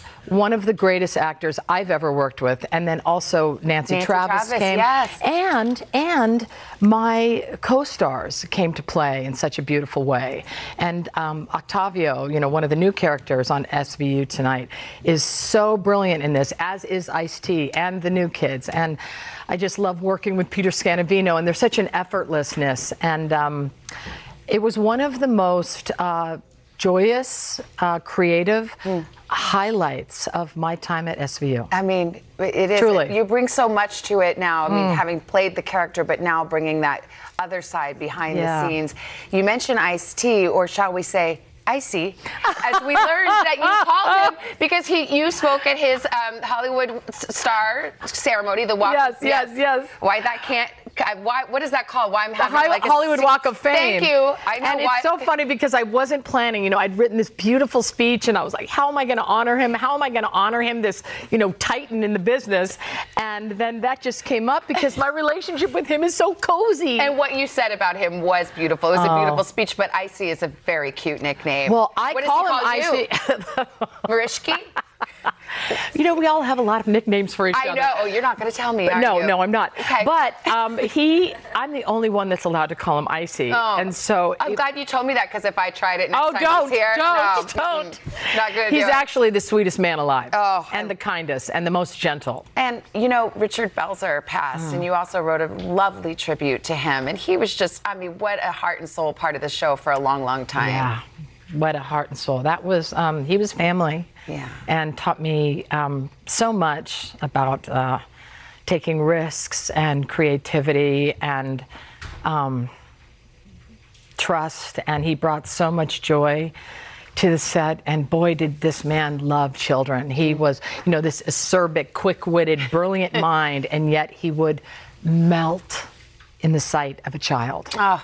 He was just such a beautiful and complex, and it was such a privilege to know him. Well, you are just so well spoken. I mean, like, will you speak at some? Please speak at my funeral. Would you? Is that too morbid? Possibly? No, I'd be honored. Okay, good. You're like, this is taking a weird turn. Okay, before I let you go, I can't not. You know what I say you. about you? Hold on, I'm just going to say it. What? Badass. Oh. Yeah. Thank you. I think you are such a badass, and I have such respect for you, and I want to say that. Oh my gosh. Yes, and you know when and why I think that, but so do a lot of people, and the way you are and the way you carry yourself, I want to say that. You're so kind, and thank you. That's true. Now I And don't it know what takes to one do. to know one. Oh my God! Yeah, that's right. That's right, my queen. All right, I was going to ask you about Benson and Stabler. Just tell us real quick. Did they do it or not? Oh, okay. I'll just tell you right now. Yeah, okay. She's not going to tell. All you need to know is Benson and Benson and Stabler love each other deeply. How deeply? She just said that. No, there, it's right there. There it is. There it is. It's so deep. I know, and we love it, and we just love wondering. And you know, the show is probably only going to go another 23 years. Yeah. So I think we should just wait and see. Exactly. You got to keep the suspense. Yes. Keep it alive. Mariska, what a pleasure and unexpected. You're such a sweetheart. Wow. Thank you so much. Thank you for being here, you're a sister. I know that. Also, always great to hear from Mariska. NBC's Law & Order SVU airs Thursdays on NBC. And coming up, we're going to hear from Jabari Banks about the season 2 of Peacock's Bel Air.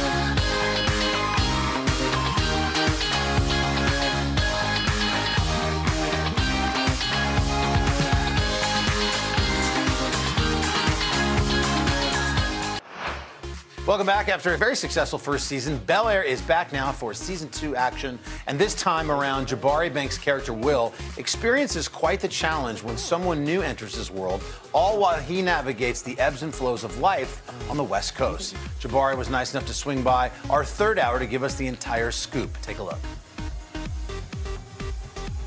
So a little more than a year ago, our next guest made one of his first live TV appearances here on the third hour I just today. remember, well, we were like, oh my God, this kid is a star. It was just everything with his energy. Jabari Banks was just kicking off his career at the time as the star of Peacock's hit drama Bel-Air. It puts a groundbreaking spin on the classic The Fresh Prince of Bel-Air. Now Jabari is back for round 2 Yes. this season. He's going to try to smooth things over with Lisa. Watch this. Hey, girl, hey. Hey. How's it going? Good. You think we could find a second to talk about our situation? I just don't like how we've been avoiding the whole issue between us. Well, I've been trying to give you your space since you're going through a lot. But, yeah, an actual conversation would be cool. Cool. Jabari is back. Welcome back. Good to see you. Thank you guys for having me. Are you kidding? This Thank is you. great. First of all, this show was a staple in my house. There you It's go. an honor to be here Happy with you to hear all. that. Thank you. Don't watch too much television. It's not good for your health. That's why I can't see now. Yeah, exactly. Season 1 was a huge hit. Oh, my gosh. Tell us where season 2 picks up. Right. So season 2 picks up. Will is outside of the gates of Bel-Air, and he's living with Jazz in South LA, right? And he's navigating, trying to find his freedom, and trying to reconnect with his family. And so it's a whole journey for season 2. I'm super excited for people to check it out. Cannot wait. Yeah, and you've got all these great stars in it. I mean, you've got Saweetie in there. You got Tatiana Ali reprising her original role. Yeah. So what was it like having Tatiana back on the set? Oh, it was so meta. It was so meta. It was almost surreal. Like, she was crying the whole time. Wow. Really? Because, you know, she grew up on The Fresh Prince of Bel-Air. Yeah. And so to see Akira Akbar, like, take on this role of Ashley, right? It was like a mirror of sorts. And so it was super surreal for her. But she was such a joy, such a sweetheart. And I can't wait for people to see I love it. I could write a paper about how amazing the season 2 is and what you guys have been able to do with the original concept of the show. Speaking of the original cast, Will Smith is an executive producer of Bel-Air, one of the executive producers, and I read that he gave you some good advice as you started season 2. Oh, yeah. Say. For sure. Well, in between season 1 and season 2, I kind of had a midlife crisis, a mid-season crisis, an in-between season crisis, and so I was reading the book of The Alchemist. Okay. And we had a lot of great talks just about life, and I was allowed to apply that to the role for season 2. Is it tough to approach season 2 when season 1 was, listen, drop the mic, like everybody's ready now? Right. Or before we didn't know what to expect. Now we come like... Exactly. Well, you know, it's something about expectations. You know what I mean? And so I kind of had to throw that out the window and approach season 2 how we approached season 1 from such a pure, you know what I mean, standpoint. And so that's kind of how we attacked it. Good. Yeah. Are your parents watching right now? They are. They Yeah, are. I know. Hello.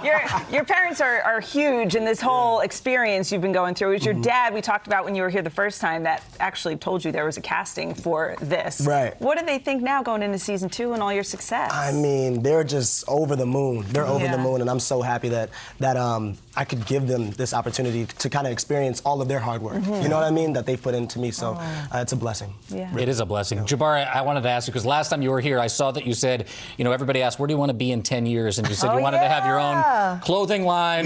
You wanted to work on some music. You wanted to open an amusement park. Yeah. How you doing on all that? I'm a little bit closer to the first two, right? But I'm still working on that. Me and Al, we're going to have a meeting after this. All right, there you go. I love it. The roller coaster is going to be slamming.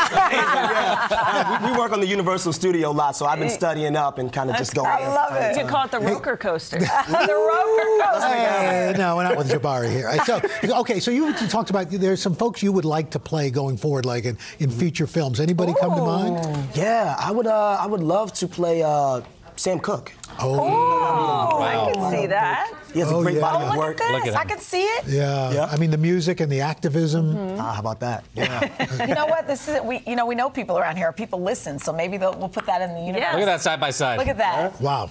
I How see about it. It's that? done. You see it? It's good stuff. Okay. And bring me to the amusement park, please. Right, exactly.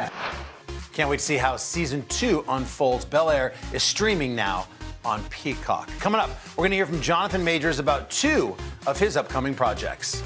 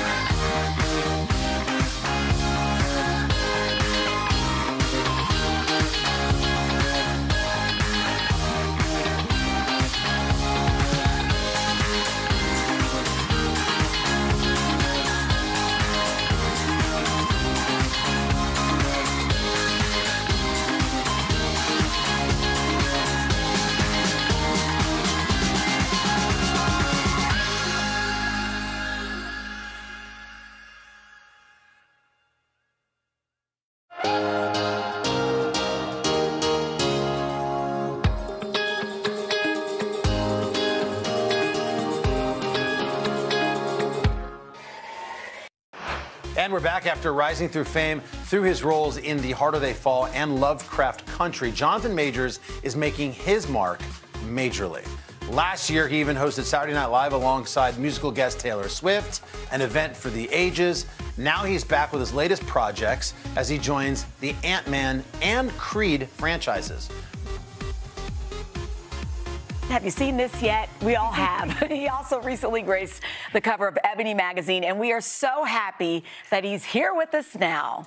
Jonathan Majors! Wait, you still look like that one. Hello, how are you? How are you? Is it weird to walk past the cover of you on a magazine? Right? Not really. I'm like... Yeah, a little bit. Especially when it's that big. What's up, Queen? Especially with roses and... Yeah, it's deep. There you go. Welcome. Yeah, we're so happy you're here. I sort of hope you don't watch this show because Hoda and I've spent a lot of time drooling... Analyzing that cover. Analyzing the cover of that magazine. When somebody calls to ask you to do something like that, what do you do to get ready for it? What do I do? Nothing. Show up. Yeah. Just be nice. Yeah, I was going to say. You have to do some extra crunches or anything, but you stay ready, don't you? It's a lifestyle at this point. Okay. You know, you just kind of just go after it and you know, live healthy and, yeah, do your best. When this hit my Instagram feed, I thought maybe I was the first to see it, but clearly not, because all of a sudden my phone was like, zzz, zzz, zzz, zzz. Yeah. I have friends over at Ebony, and they were like, yes! Yeah. Did you know when you were doing it that it was going to be this big of a groundswell? No, nothing wrong with causing a ruckus. Yeah, I love that. By the way, saw that. You say that there's nothing wrong with causing a ruckus. Is that sort of your motto for your career, too, or no? Yeah, I kind of keep it cool, and then there's a time for everything, you know, and sometimes it's time to just, you know, make some noise. I love that. So sometimes it's time to make a ruckus, and I also read that you say sometimes it's good to have a little swagger. Yeah, swagger is subjective, but... Well, I was just about to say, how do you teach swagger? Like, I've got two boys, and I feel like sometimes, especially when you're in the middle school age, it's an awkward phase. It's kind of hard. Did you always feel that, or no? It's deep. Swagger's an interesting thing because it can't really be taught, and it's not what you think it is. If you try to do what's swaggy, you're going to miss it. Ooh. You're going to miss it. Swaggy is just behind swagger. You know what I mean? How do you teach that? So you can't teach it. You can't teach it. But now, when you were... Because it's already there. It's part of who you are, It's like the force. It was there all along. It's within you. I love that. No, but here's my question. When you were growing up, is it true that somebody said to you, you don't have it? Not even growing up. I was a grown man when they said And so I was like your father. Yeah. How do you listen to you had a child? How do you listen to yourself and know that like who you are is enough and you don't need other people to define who you are to make you cool? You know, my mother told me that the whole time. I had a drama teacher said, you know, you are enough. But you get to a point where it's like you have no other choice. When the stakes get high enough, you got to pick a team, you know, and it's best to double down on yourself. You know what? I'm happy you're talking about that because I think a lot of people will see celebrities and they just assume you've always been this way, right? But this has been a journey. And now, this is your season, my friend. We've got Creed. We love Michael B. Jordan. I'm like, I don't know if I'm ready to see both of y'all fight. Well, it's deep. Mike and I, Michael B. Jordan and I have become close friends, and the fight is real. Okay, well, we have to take a look because this has been a very hard movie to get a screener for, but we have a quick clip from Creed 3. Take a look. I was the best, though. Yeah, you were. I was, bro. But I never got a chance to prove that. Look, all I'm saying, bro, if Apollo Creed could take a chance on some underdog, why can't you? What? Wait, so this is the first time you're seeing this? Yeah, I've not seen the movie. You know, and so that's the most of that clip I've ever seen. I mean, I know the scene, obviously, but I've never... Why haven't y'all seen it yet? Because it's... Well, people have seen it. Yeah. You know, some folks have seen it, but I just... Do you not want to look right now? I never really... I don't have that desire. Even when it's you don't watch your own work. No. I wouldn't look at the Ebony cover if I didn't bang my phone every 8 minutes. So was it hard to train for this role? Listen, Michael B. Jordan is in, you know, it goes without saying. He's the man, yeah. Right, and so are you. So did you have to train? I mean, what did you have to do to get ready to step into that ring? First thing Mike said to me, or one of the first things he said was, I want 2 gladiators in the ring, you know. And as we know, Mike also directed this film. Yeah. And so I take direction from my director like gospel. And that means something because I'm a pastor. So you say it to me, I go, okay, you sure? You know, and so we went for it, you know, and so 3-a-day workouts, training, living a boxing lifestyle, you know, for, I think I had that for a year and a half. Wow. You know? Yeah. To the point that my boxing coach said at one point, yeah, we got to cut the cardio. Really? Like it's getting too real, you know, like let's cut the cardio, you know. When is the last time you had a piece of pizza? Oh, yesterday. Me and Mike actually had a piece of pizza yesterday. Yeah. Wait, so yeah, he's not refraining from eating. He's just working out. Okay, now, but so you just said your mom was a pastor, is that right? She is. She is a pastor. You are still, right? No, she is. And so you said that she was sort of always believed in you and saw something in you. Did you know you wanted to act from a really young age? Well, I've been acting a crazy fool, you know, my whole life. Well, now you get paid for it. And now we get paid for it, you know. It's always been my, even if it wasn't my ambition, in the times in which it wasn't my ambition, it was always my drive.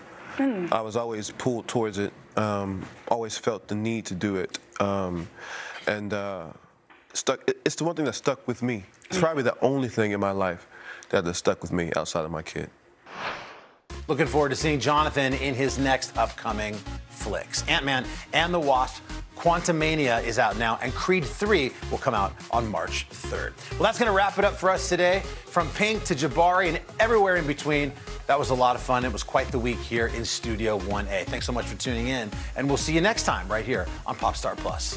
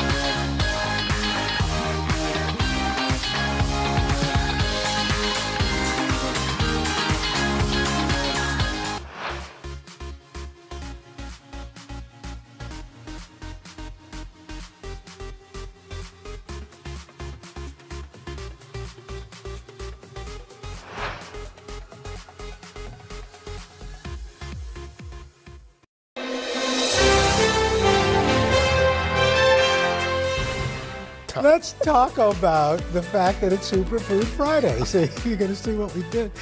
Today, nutrition and health expert Joy Bauer cooking up a cozy dish to beat the cold weather. It's taco soup. Hey, Joy. Let's talk about it. Okay, so let's get started. What's the first step? It's kind of like chili with a twist. Yes, I love this so much. I hope you guys are going to love it. So basically what we're doing is we're taking the beloved taco and we're transforming it into a slurpable soup with all of those wonderful Tex-Mex flavors that we love and we crave. And the best part is it comes together in about 30 minutes, maybe even less, in one pot, which I can really appreciate from the cleanup afterwards. So how do we get started? Okay, so here what I have is 1 pound of lean ground turkey meat that I added into the pot together with 1 diced onion. So you could cook these things together and just take a wooden spoon, and as it cooks, you're going to chop it up. It takes about 7 to 9 minutes. And what happens is the onion is going to infuse a lot of flavor into the meat, but I love the fact that you can cook them together. And for people that don't want turkey meat, you can swap in beef. You can even swap in cooked about 2 or 3 cups of lentils. So you can make it vegetarian. You could really make it your own. So now we basically just build the soup. So all of those things that we love in tacos, I'm having adding in 2 cans of rinsed, drained black beans. So you know now we're adding a lot of plant-based protein and fiber. I'm also adding in, for a pop of color and more fiber, a can of rinsed and drained corn. And then this is going to be 2 cups of, well, I'm already up to the taco seasoning, but I added in some quartered cherry or grape tomatoes. Right. And you could, if you don't want to deal with slicing, you could always toss in a can of those diced fire roasted tomatoes. And I would say go ahead and throw the liquid in also, because it's only going to bolden up that broth. And now when it comes to the taco seasoning, you have 2 options. You could just go to the store, take the easy way out, and add in whatever's on sale, a taco seasoning packet. If you want to go that extra mile, I'm going to show everybody. I'll put it on today.com, and I'll also show you on Instagram and Facebook how to make the easiest do-it-yourself taco seasoning blend. So it's just chili powder, cumin, salt, pepper. This is paprika. You could go sweet. You could go smoky. Garlic, onion powder, red pepper flakes, and oregano. And the cool thing about this is you know exactly what's in it, and then you got a whole stash in your pantry. That's true. Yeah, and you can adjust the salt if you want. Or Exactly. So speaking of salt, when it comes to the broth, so you mix all of this together, and then you're going to add in 4 cups of a reduced sodium, either chicken broth, beef broth, or vegetable broth. And the reason I like to do a reduced sodium is because you can always add more in at the end, but you can't take the sodium out. And so this is going on in there. And I just mix this whole thing up, and then it was 4 cups, and then you're going to mix this thing up, and you just let it simmer. So one thing I will tell you is I really like an intense Tex-Mex flavor. So what I would do is you put tequila. Al, I've never tried that, but this would probably go really well with a margarita. And now I add a second taco seasoning packet in there. Yeah.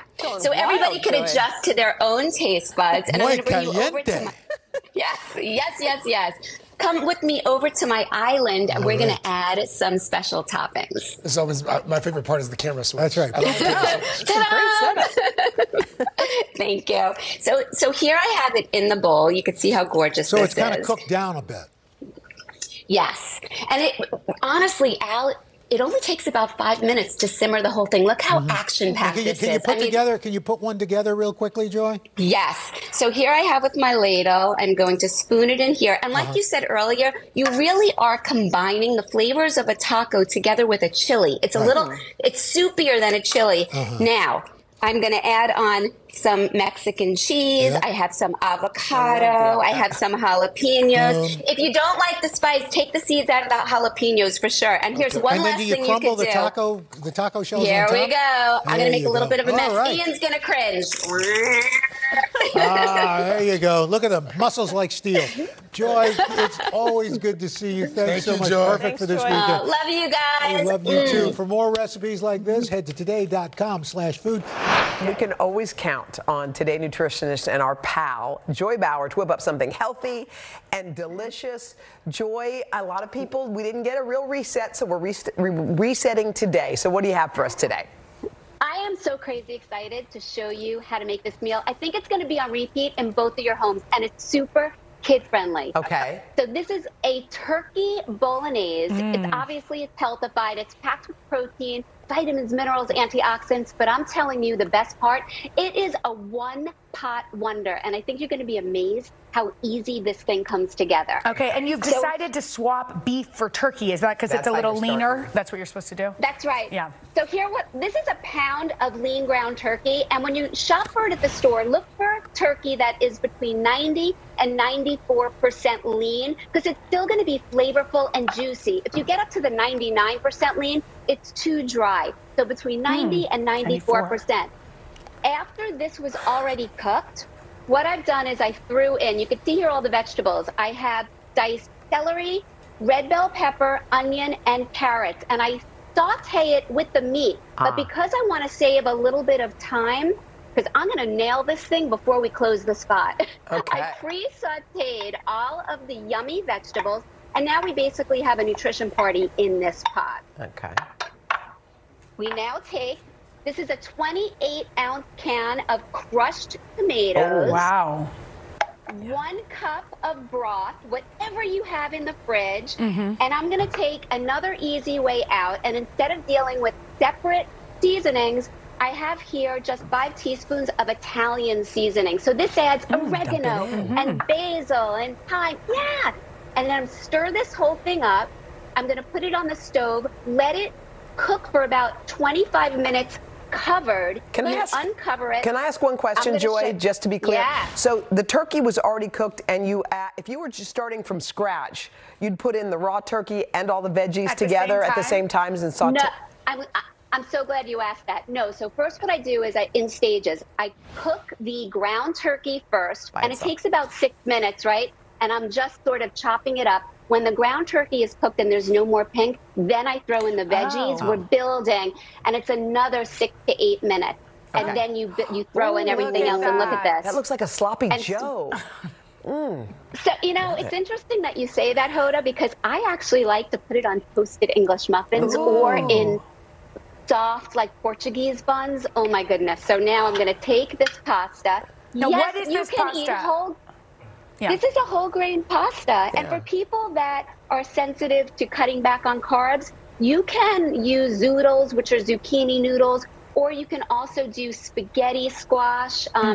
Wait, I have over here some parm because you guys know everything's better with a little bit of parm. Oh, yeah. Look at that. By Is the way, this amazing? I've seen some chickpea, like some other kind of flour pasta. Are those better for you? That's what this is, actually. So I said it was a whole grain, but if you opened up my cabinet, I have true whole grain, which is just 100% whole wheat. But I also have so many different brands of like chickpea or bean or lentil pastas. I would suggest people experiment around.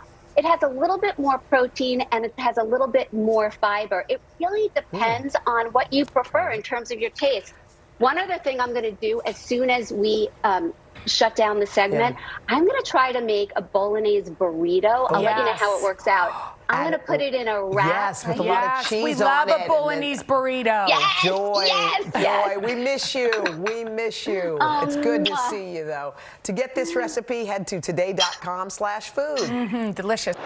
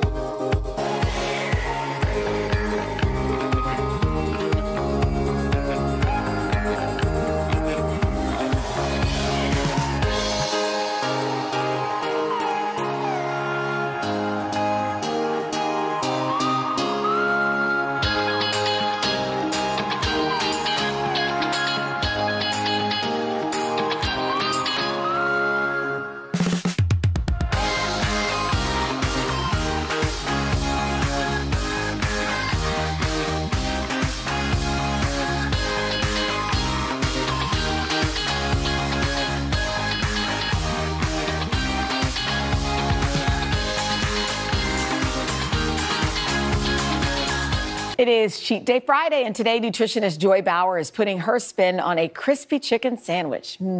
Take it away, Guys, Joy. I am so jazzed about this copycat chicken sandwich. It mimics the famed fast food version that we love, but for fewer calories, less fat, and more protein and fiber. It is the ultimate winner chicken dinner.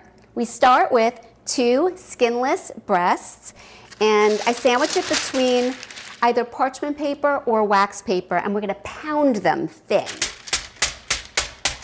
We want the width to be no wider than about 1/2 inch. And I love that you get a mini workout too. Now I have 2 gigantic pieces of chicken breast. And I'm gonna slice these pieces in half because we're gonna make 4 servings. Next, you can take a bag or a bowl and place your chicken pieces right inside. And we're gonna marinate it with something surprising. 1 cup of pickle juice. That's right, we're using pickle juice. Now, your chicken is not gonna taste like pickle juice, but the pickle juice is going to tenderize it and it's gonna make it nice and juicy. Then you're gonna pop this in the fridge and let it marinate from 30 minutes until overnight. And now we're gonna set up our 2-step dredging bowls. So here I have 2 tablespoons of mayonnaise, and I'm gonna mix that with 1 egg. It's almost making like a glue. Okay, and now for the yummy breading. I'm starting with 1 cup of breadcrumbs, but you can also use flour. And to season them up, I have garlic powder, onion powder, paprika, a little bit of salt and pepper. Whisk this up. You want to make sure all of your seasonings are evenly distributed. Take each piece of chicken and shake off the excess pickle juice and dunk it in the egg mayo mixture. Get it nice and coated, shake off the excess, and then douse it in all of the breadcrumbs. You really want to pat it down and then place it right on your baking sheet. I mist the top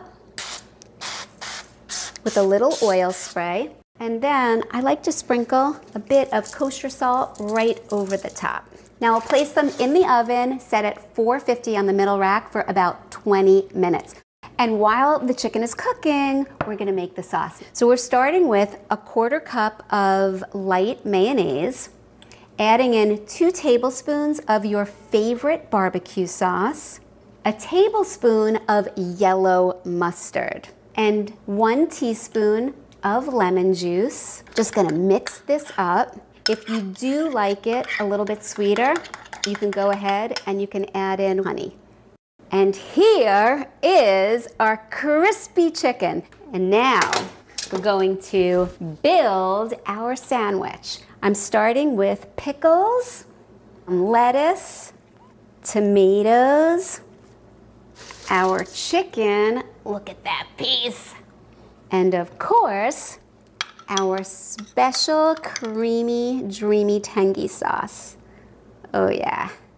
Oh my goodness, this is a chicken sandwich, and you didn't even have to leave the house. Looks really good. Yeah, all right, for these recipes and more, you can head to today.com/food. We are chasing away the winter chill with 2 warm and cozy recipes. Today, nutritionist Joy Bowers here, joining us with a corn chowder and a spiced chai tea. Let's start cooking. Joy. Good morning. Oh, my people. Hey, guys. So today is all about warming the bones with healthy foods and beverages. So the first thing we're going to make is, like you mentioned, a cozy, creamy corn chowder. And I'm telling you, this is scrumptiously slurpable. I'm going to take you over to my stove. Okay. So here I have what I'm calling my nutrition confetti. All I've done is I sauteed some carrots, celery, and onions. It kind of looks like confetti, doesn't Carrots, it? celery, onions, okay. And now we build the soup. It's as easy as that. Because corn is not in season, I'm taking advantage of canned corn, actually for a few reasons. One is because I get to use it. You notice I didn't drain it. The juice, I'm using the flavorful broth that normally we just discard. I'm putting 2 cans in there. Then I'm putting in a full 4 cups of either a vegetable broth or a chicken broth. What did you use there? I'm using, this is a chicken broth, and I'm using a reduced sodium because I'm controlling the salt. Okay. So there we have that. And then just a little bit of cayenne because it really does give it a pop of flavor. Okay. And then last, 1 pound of small red potatoes. I leave the skin on for extra fiber. And I cut them up into bite-sized pieces because I'm going to put a lid on this. I'm going to simmer it for about 15 minutes just until those potatoes get fork tender. Okay. I'm going to put this over here. And then the fun begins. I want a lot of body in this soup, so I use an immersion blender, but you can also do this in small batches in either a food processor or a regular blender. And see what I'm doing there? I'm just blending it so they get a lot of richness and body within that soup. And if anybody doesn't have a blender or an immersion blender, you can leave it chunky. It's totally okay. So now... Yeah, it's really good. You could stop right there, but we're not going to stop. Oh, no, so of course then, to finish it off, more texture, I'm adding in drained corn. So this time, it's 2 cans of drained corn. Because I saw all these whole corn kernels in there. I was wondering when they... Yes. And before I actually pureed the whole thing, I like to reserve some of the potatoes, again, for a little bit of texture and like surprises as you slurp through. It's really good. And a dash of salt, and it makes a great big batch. And I like to garnish it with a little bit of dill. It's really good, Joy. How about the tea, Joy? Yeah, let me try that. The chai tea? This is fantastic. The chai tea. So here we go. I put 4 cups of water in here. I love chai because my kitchen smells so unbelievably right now. It really infuses it with such aroma. And in the 4 cups of water, my combination is some cinnamon sticks, ginger, a little bit of nutmeg, fennel, peppercorns, cloves, and cardamom. And I give you a recipe for a balanced base, but really you could ramp up any of these spices if you like a stronger flavor. And so as those were simmering in here for about 15 minutes, then you put in your tea. So I have 4 tea bags that I added in. They've been in here for just about 5 minutes. Stick this over here. And now we build it. I add in 3 to 4 cups of a milk. Truth be told, I tried this with an almond milk, and it came out a little bit too thin, so I'm using a 2% reduced fat. And maybe an oat a little I bit. was going to ask you about oat milk, Oat milk would be fabulous. And this is a little bit of vanilla and a little bit of honey. And then I'm going to bring you over to my finished product. Come back with me over here. I'm sure it smells good. You can't I strain it through a colander, and here's the cool part. I feel like if you're going to be putting in so much effort, because it's much more involved than just steeping regular tea, I make a great big batch, and then I stash it in the fridge, and whenever a craving calls, I just warm it in the microwave, and you have about 7 cups. All right, Joy. Well, thank you much. We are ready for the weekend. I know, Thank cozy. you. Yummy, We yummy, yummy. appreciate it. Thank you, Joy. And for more on Bye-bye, these guys. recipes, Have a great weekend. You too. Head to today.com/food. Now I'm ready for a nap.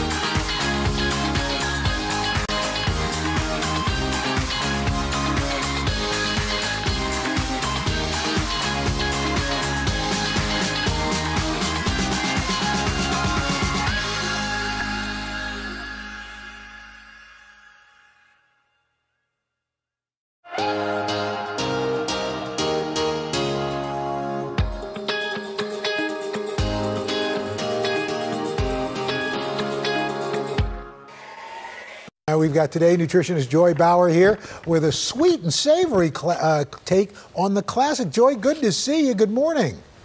Hey guys, today's forecast is cloudy with a huge chance of mouth-watering meatballs. And now I've been waiting to say that to you my entire career. Nicely done, nicely done. So let's get started. What goes into this?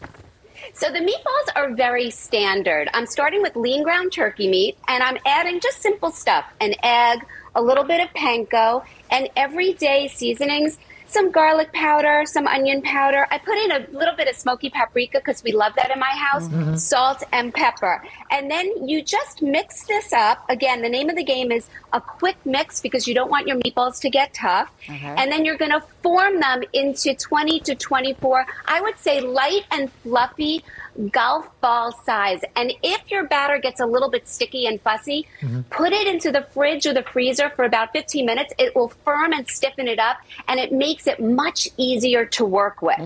Then you just cook them in the skillet. I would say 2 minutes on each side undisturbed because you want to sear that outside, get it nicely browned.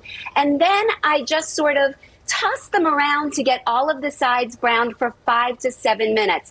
But while they're cooking, I'm going to show you what really makes this recipe sing, because it's all about the sauce. We're making a mustard maple sauce.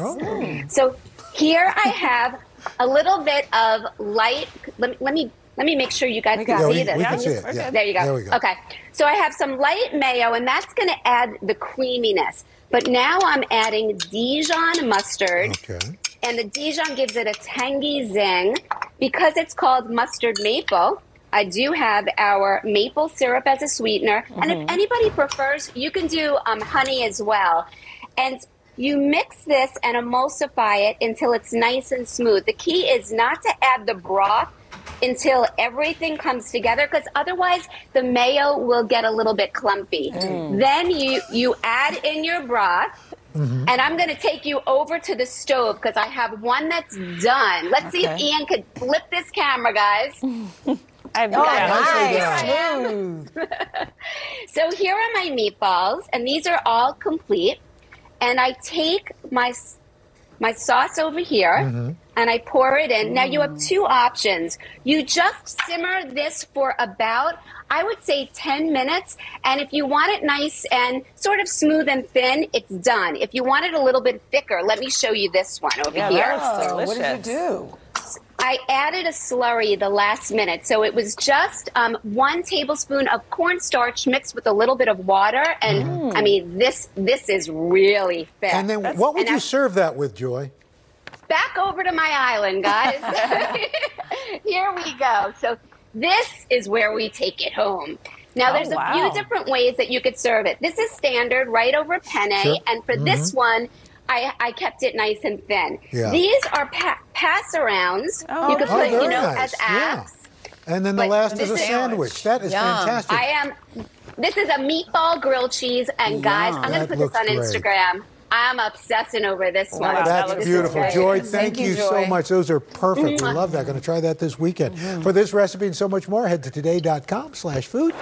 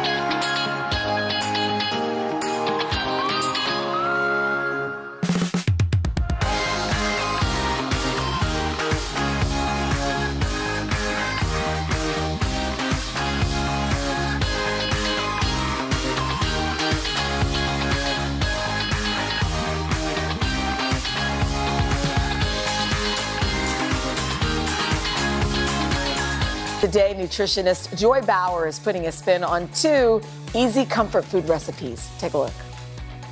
Hey guys, today we're making scrumptious, wholesome recipes using a muffin tin. First up is a mac and cheese butternut squash. So here I've roasted butternut squash cubes in the oven at 400 for about 25 minutes to get them super soft.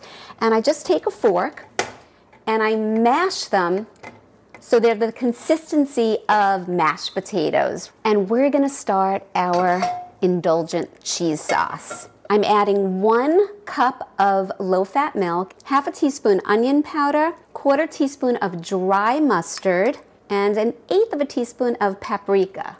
A little bit of salt, a little bit of pepper.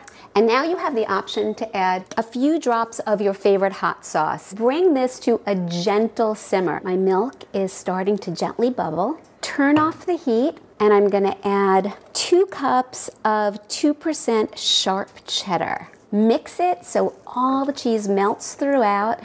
We've got all of this luscious whipped butternut squash, and I'm gonna mix it right in the pot. And 1 tablespoon of softened butter. And now I'm adding my sauce right into my pasta. One thing, it's important to cook the pasta, your elbows, al dente, because remember, it's gonna cook again in the oven. I'm adding in 1 large beaten egg. Now we take our muffin tin, and I'm gonna take 1/2 cup scoops to fill my compartments. I'm gonna top them with a little grated Parmesan cheese. And they go in the oven at 350 for about 20 minutes. I let these sit and firm for about 5-10 minutes. Pop them out with a knife or a spoon. I mean, good for you mac and cheese that you can eat with your hands. And now we're making 3 ingredient candy bars that'll really hit the sweet spot. Chocolate peanut butter crunch cups. 2 cups of semi-sweet or dark chocolate chips. 2 cups of crispy rice cereal, although you can use any high fiber whole grain cereal, and a 1/4 cup of a creamy nut butter. I'm using peanut butter. So first I'm going to melt the chocolate, either using a double boiler or in the microwave. Now I'm just adding in 1/4 cup of my creamy peanut butter. Using semi-sweet or dark chocolate chips will provide flavanols, which helps to keep our arteries healthy, our heart, our brain healthy. Now I'm just adding in my brown rice cereal. You can see this is like a crispy, puffed brown rice cereal, and mix until all of the cereal is coated. And we are ready for our muffin tin. And distribute the chocolatey, peanut buttery goodness. I just wet my fingers so they don't stick to the chocolate, and I press down to firm the shape. And just one more thing. You can sprinkle some coarse sea salt or kosher salt right over the top. Then I stash these in the fridge to firm up for about 30 minutes. As you can see, I've already dug into 2. Guys, I love this recipe so much. It's totally indulgent, perfectly portion control. You just pop them right out of the compartment. I mean, come on, you definitely want a bite of that. And we can eat the whole thing? I know. Well, you see us leaning forward as if that's going to help. One day we'll get food again, I hope. know. For these recipes and more, just head to today.com/food. Hey there, everybody, and welcome to The Boost. I'm Al Roker, in for Hoda today. And over the next half hour, we hope to boost your day with a few stories that leave you feeling inspired, including some frosty fun. What do the names Blizzo, No More Mr. Ice Guy, and You're a Blizzard, Harry, have in common? Well, we're going to tell you a little bit later in the broadcast. But first, we spotlight the power of social media and one man's mission to spread kindness online. Tom Yamas has more on viral videos that are literally moving people to tears. Find a veteran and give them $1,000 to help their Christmas dreams come true? You're a veteran. Yeah. Oh, thank you so much for serving. Thank you. His videos are unlike anything on social media. What do you want most for Christmas this year? Yeah, impossible. Really, what? My wife just passed away. $500. That's for you, sir. transforming people's lives with a handful of cash and a whole lot of kindness. His name is Jimmy Kellogg, but online he's known as Jimmy Darts. Seeing if someone could buy this ham. A man on a mission to spread a little love with what he calls undercover kindness.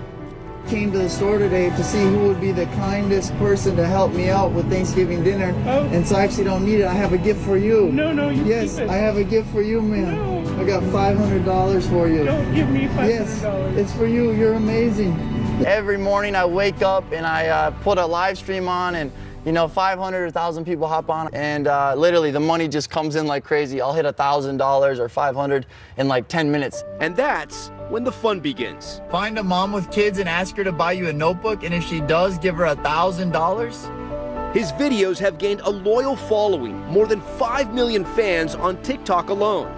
So all of your videos kind of have the same formula. It starts with a moral test. You ask people to be kind.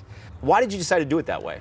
I think it's just a great way to find people that are prime for a blessing. The first video I did helping someone was, I was actually in Miami walking on the beach, and there was this homeless gentleman living on a tent there. And I said, "You want to be best friends for the day?" What happened next was a day full of fun and the beginning of an opportunity for 2 new friends. Your boy Jimmy walked up on me and blessed me with an opportunity of a lifetime. So I put his Cash App at the end of the video, and in 24 hours, over $30,000 was sent to him. So it just changed his life. So I was like, wow, there's a strong community of people out there that want to help, and if you just give them the opportunity, they will. Since that video, Jimmy says he has gifted more than $100,000. Donations ranging from a few $100 to brand new cars. You completely transparent with where all the money goes? Yeah, so basically all the donations, that's the cool thing. They send the money, and that day they get to see who it went to, The 26-year-old says all the brand partnerships now pay the bills, which allows him to continue blessing strangers in what he says is the beginning of a bigger calling. My dream is to start a church in Los Angeles, and it's called House Party Church. No drugs, no alcohol, but you come, there's a DJ, water slide for baptisms.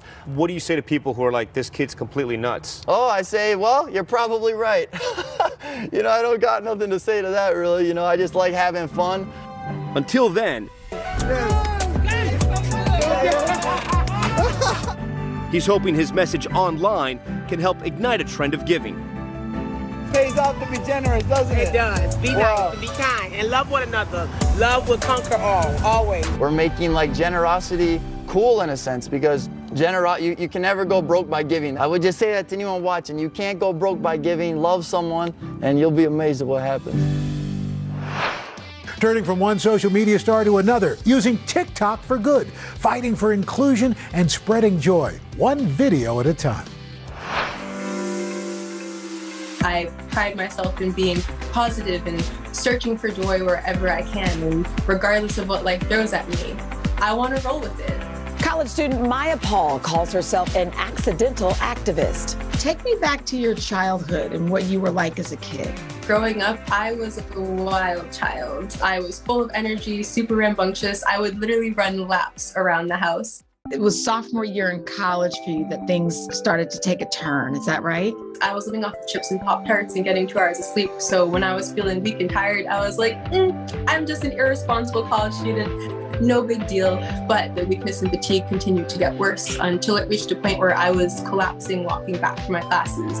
After being diagnosed with a genetic condition and a probable neurological disorder, Maya became wheelchair-bound and began to notice how difficult it was to get around. It's unfortunate because oftentimes people's only exposure to disability is when they become disabled or someone close to them does. And now I just have to clear a space for me to sit. So I just hook the chairs with my own chair.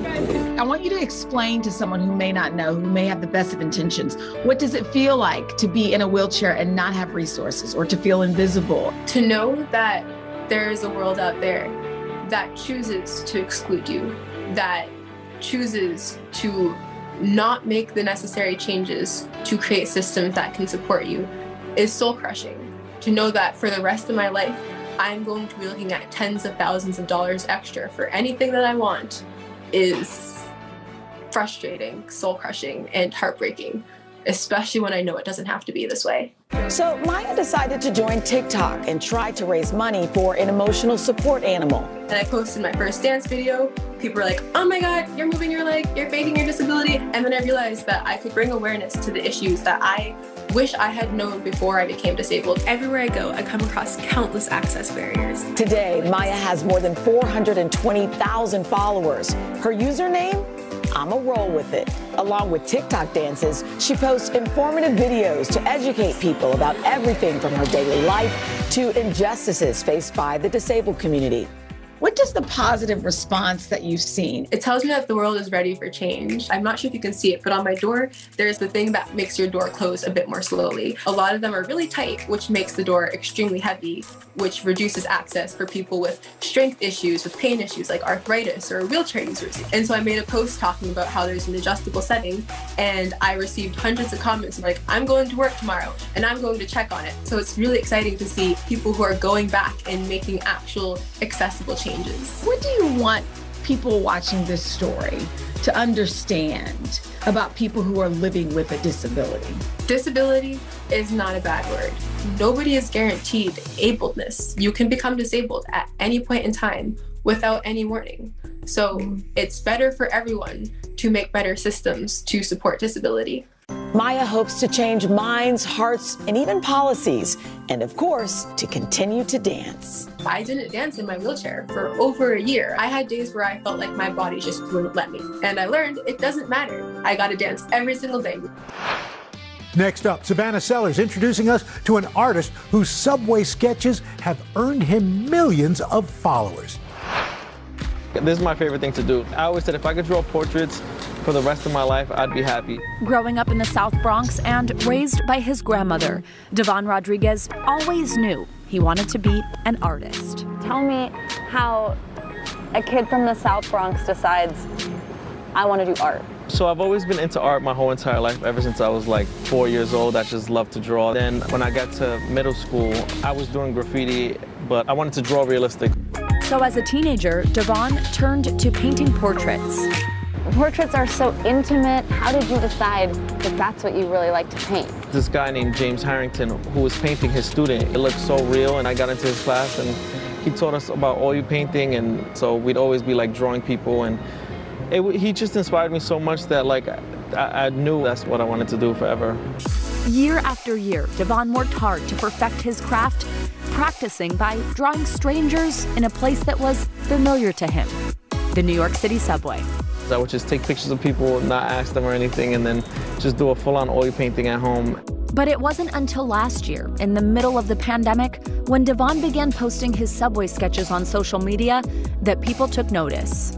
What made you think, I'm gonna get in the TikTok game? So, during quarantine, everybody was locked up in their homes and bored, and I was on Instagram and I was seeing these young kids that were going viral and like living like this big life. So then when I saw TikTok, I was like, okay, maybe this could be the way. I'm gonna go back to the subway and do sketches. People are wearing their masks now, and let's see how that goes.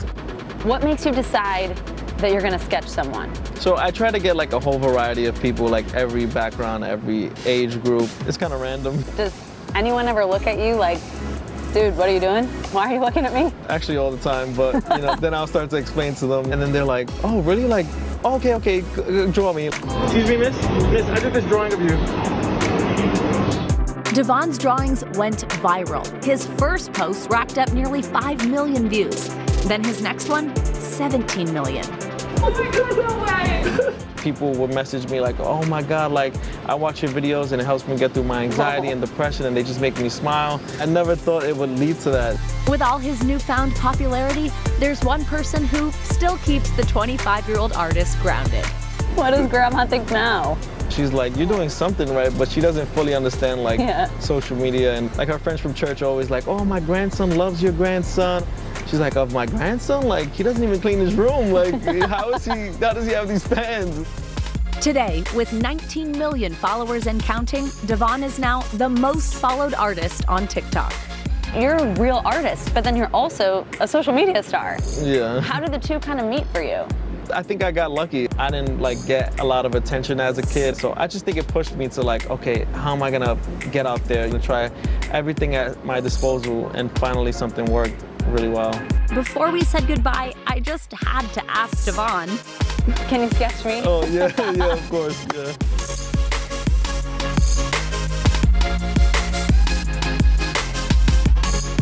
Did you miss? I drew you. Oh my gosh! You are so talented. That's amazing. Ahead on The Boost, how this coffee company is making a difference with baristas as strong as the coffee they serve. Stay with us.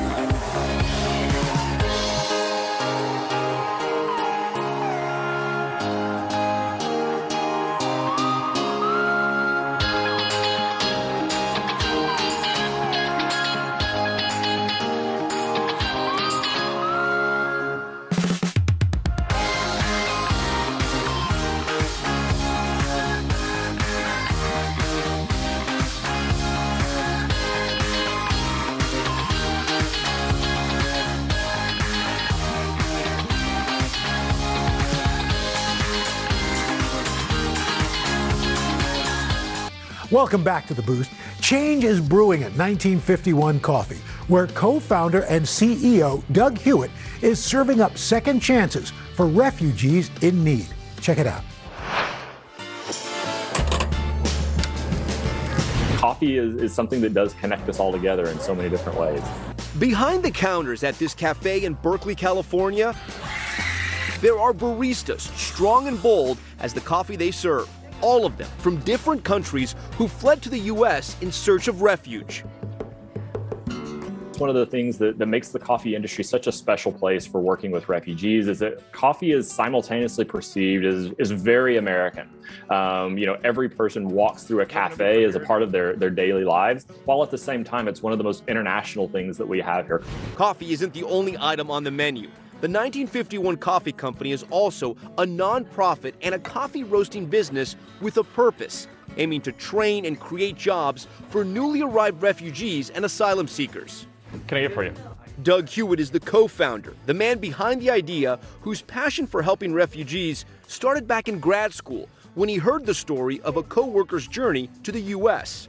For here. What is it about you that you wanted to help refugees? It's a great question. So when I actually was working as a barista back in 2007, actually, there was a person who was hired to work alongside of me who I at the time did not know was a refugee to the United States. He was from Eritrea in East Africa and told me his story of making his way across the Sahara Desert, across the Mediterranean Sea. I realized that this is a place that I wanted to work in, to work with refugees and kind of be able to provide a better welcome for people after that long journey. By 2012, Doug had a business plan to blend his love for coffee and help the community one cup at a time. How did you get the idea for this coffee shop? I realized that there needed to be a company that would understand the challenges that refugees face and learning English, adapting to a new culture, and then securing that first kind of survival job here in the U.S. With donations, his coffee dreams brewed. Alongside the cafe was a free, intensive 2-week program that not only introduced those newly arrived to an espresso machine, but to opportunities to practice their English and even learn tangible career skills. You train them, but you also want to help them secure that job. So, once someone goes through our training program, we have opportunities for work at our cafe. But when there are more graduates than we have jobs, we work with a network of over 40 different cafes here in the Bay Area. To date, the Coffee Company program has successfully helped train and place more than 250 people from 29 different countries, among them, Evelyn Solis. The 21-year-old who sought asylum in the U.S. just 4 years ago says the coffee smells like home back home in Guatemala. I feel like I love when I enter to a cafe, like see my coworkers again, talk with them, interacting with people, customers all day, making drinks. I don't know, just being in the cafe, I feel like I'm in a good place. Evelyn has been with the cafe for 2 years and has been promoted to lead barista. She's also hoping to one day grow beans of her own. Now I have my plans to make my own business in the future. As for Doug, his goal to help others rebuild their lives from the ground up is not just a tall order. I think that's really what we want to provide, is for people to have this opportunity to not just work, but to be able to like have ownership over their own lives and their own path here in the U.S. Doug isn't the only one finding creative ways to give back. Meet 10-year-old Hollis Snyder. Through her art, she's changing the world and the lives of other kids, proving you're never too young to make a difference. When I was 4 years old, I read a book called Fancy Nancy, Aspiring Artist. And it's this book about this little girl whose friend goes away and she's absolutely devastated. She's encouraged to do some art. At the end of the summer, she decides to have an art show in her backyard. What a splendid idea. And at the same time, at our church, we were finding out about the James Project. Our mission is to support foster families and those who are wanting to become foster families through providing housing, parental support, child's provisions, and a community of supporters. I remember thinking, they don't actually have parents who can take care of it. That's awful. They don't have beds. That's awful. I have to help this. She came home one evening and was telling us about that and was a little bit distraught. We decided maybe we can combine what we read in Fancy Nancy and this need. That's where we had an art show like Fancy Nancy did to raise money for the James Project to actually help kids. She worked for days and days, little 4-year-old, creating as much art as we could. I think that first year we made around $200, which is way more than we were expecting. Hollis was able to buy not one, but 2 beds, and she did not stop there. The next year, she started to ask if she could have another art show. I had one last year, and seems like a lot of people came. Hope to see you there. I think we raised around $250 that time. I had creative juice, but it was actually orange soda. And then the next time, when she was 6, we created even more art. And I think that year we made around 1,000. It's now turned into this 6-7 years later. This year, the James Project will officially host the annual event now called Artsy, an art fair for kids in care. After hearing Hollis's story, Fancy Nancy illustrator Robin Priest Glasser even donated unique pieces to the cause. And of course, Hollis will be there to teach other children how to create their own masterpieces. And I had no idea that this would be this big. Hollis has raised over $7,000 for the James Project, and that is the equivalent of almost 50 beds for foster kids. The money that Hollis has raised has been so impactful. A bed got given to one of our families, and the child just got so excited about this bed that was their own that they piled all of their own clothes and toys and everything onto their bed. An ownership that it gives to a child, that this is mine and I get to put everything that I own on it. I think that you get to play any part in providing aid or help or even comfort. I mean, that's enough to make you get choked up. I hope Hollis just sees the ripple effects of what she's done for us, that she does inspire people to go out and to do something for the community. Hollis, I can't even tell you what it means to be your mom, to be a part of something bigger than ourselves.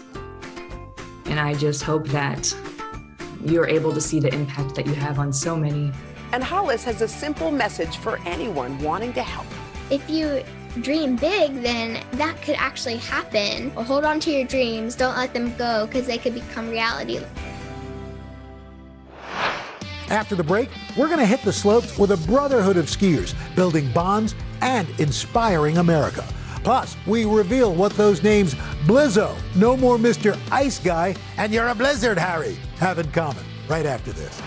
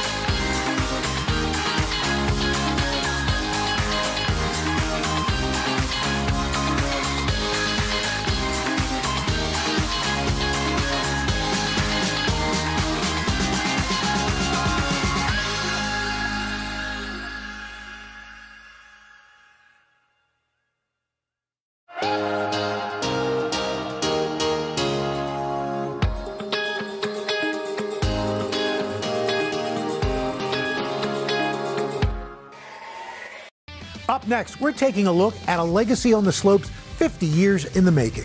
The National Brotherhood of Skiers advocates for greater representation in winter sports. Steve Patterson has our story. Watching a troop of talented young skiers shred up the slopes of Vail is a thing of beauty. Realizing they're all black is a vision. It's super fun. But this is still a rare sight. This past ski season, the National Ski Areas Association says that 89% of visitors to U.S. ski areas identify as white. A problem Ben Finley and Art Clay set out to solve half a century ago, starting the National Brotherhood of Skiers to advocate for greater representation in winter sports and dispel the idea that black people don't ski. We are skiers who happen to be black. People sometimes get us confused. Well, you're just black people who happen to ski. No, we are skiers who happen to be black. Every year, they bring thousands of black skiers together. What we tried to do was make it all a party. You know, just, hey, while we out here partying, why don't you try some of these skis? And it worked. It's a brotherhood, sisterhood, it's all good. Groups from Denver to Detroit. It's just wonderful, we love it. Even as far away as London. We ski high. Their goals are growing. They hope to see black athletes on Olympic podiums. 20-year-old freestyle skier Keegan Supple is the dream. What's it like to just fly through the air like that? It looks crazy. I mean, it's one of the best things ever. It's the most freedom you'll ever feel. He's one of several NBS-sponsored athletes with U.S. team ambitions and talent. I didn't really have any role models growing up. Now, he's surrounded by them. Proof that finding serenity on the slopes has never been skin deep. Steve Patterson, NBC News, Vail, Colorado. From the slopes of Colorado to snowy Minnesota to reveal the connection between Blizzo, No More Mr. Ice Guy, and You're a Blizzard, Harry. They're just 3 of the snowplows named by the folks of Minnesota, all thanks to a pun-packed tradition created by the state's Department of Transportation. Here's NBC's Maggie Vespa. In a state synonymous with brutal winters, plows double as proof of Minnesota's comedy chops. How popular did you think this was going to be? Not anywhere near as popular as it became. In 2020, the state's Department of Transportation hoped to thaw the icy isolation of COVID lockdowns with a contest, letting the public name snowplows. 122,000 votes later, a pun-packed tradition was born, producing pop culture plays like The Big Lebowski and Control-Alt-Delete, celebrity nods like Scoop Dog and Betty Whiteout, and in pure Minnesota fashion, Ope, just gonna plow right past you. Perhaps the gold standard manned by David Jackson. You are the driver of Plowy McPlowface. Yep. Plowey's namesake, a British vessel online voters famously dubbed Boaty McBoatface in 2016. People see it and they're like, oh, it's Plowy. Jackson sees the silliness as gratitude. I think they get a better appreciation for what we do. This year's winners honoring entertainment royalty with Better Call Saul, You're a Blizzard, Harry. You're a wizard, Harry. And Blizzo. The Grammy winner, Blown Away. To know that there is a snowplow named Blizzo makes my heart melt. A warmth voters deem unavoidable. How can you live in a place so cold and not have a good sense of humor? Maggie Vespa, NBC News, St. Paul, Minnesota. When we come back, the latest viral video to put a smile on your face. Stay with us.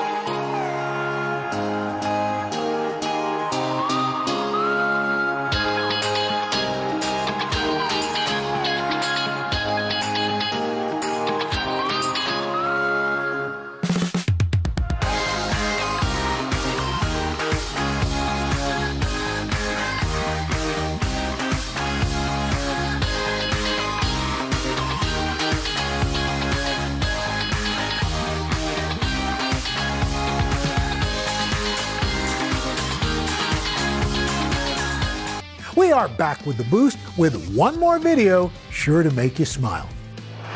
This one is sure to leave you with a smile, as big as the one that you're about to see on this little boy. This red truck with balloons is about to deliver a life-changing gift. It is the boy's first prosthetic leg. The doctor used that truck to put him at ease in this moment. And once the leg is in place, our little hero is up and he's ready to go. Tiny bit of hesitation, but look at this. He's off to the races, taking his first steps. Look how happy he is. And no, he is ready to go. Wow. How lovely is that? No. And how quickly he just started. Yeah. It's amazing. Kids are amazing. Shout out to the doctor. Too. Exactly. Yes. I love that guy. And that is a perfect way to wrap up our show. Thanks for joining us. We'll see you tomorrow with more of The Boost on Today All Day. Good morning. Welcome to Today. I love mornings. They're full of possibility. And how you start your day sets the tone for the whole day. To have you along with us. We need to pull up one extra chair at the table. We feel like we're right there with you. Just ahead, in this half hour, we're going to introduce you to... Because every day we start our morning so you can take on yours. Welcome back to Today. We got a lot to celebrate on this Wednesday morning. It's good to have you along with us. You don't know when your moment's coming, but when it does, you take it. Everybody's good, and that's it.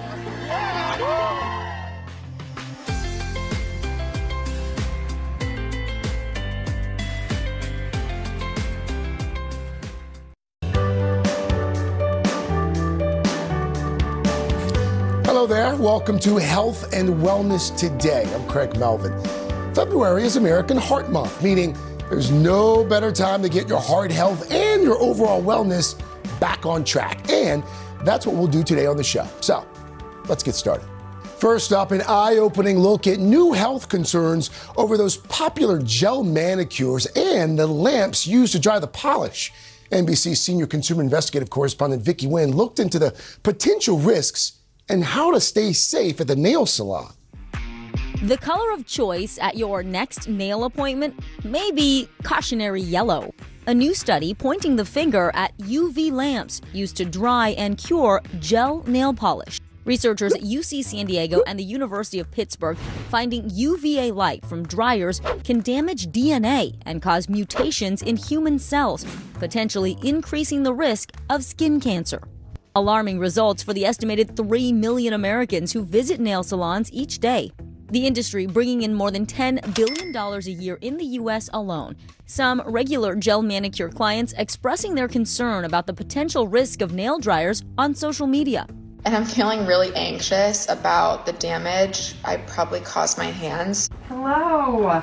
Dr. Chris Adigan, a dermatologist in Chapel Hill, North Carolina, explains gel polish won't solidify without this light. She says even dryers with LED bulbs emit some UVA rays. What do people need to know about putting their fingers into those UV lights? That radiation of UVA causes damage to the skin cells, and that causes premature aging of the skin and increases our risk of skin cancer.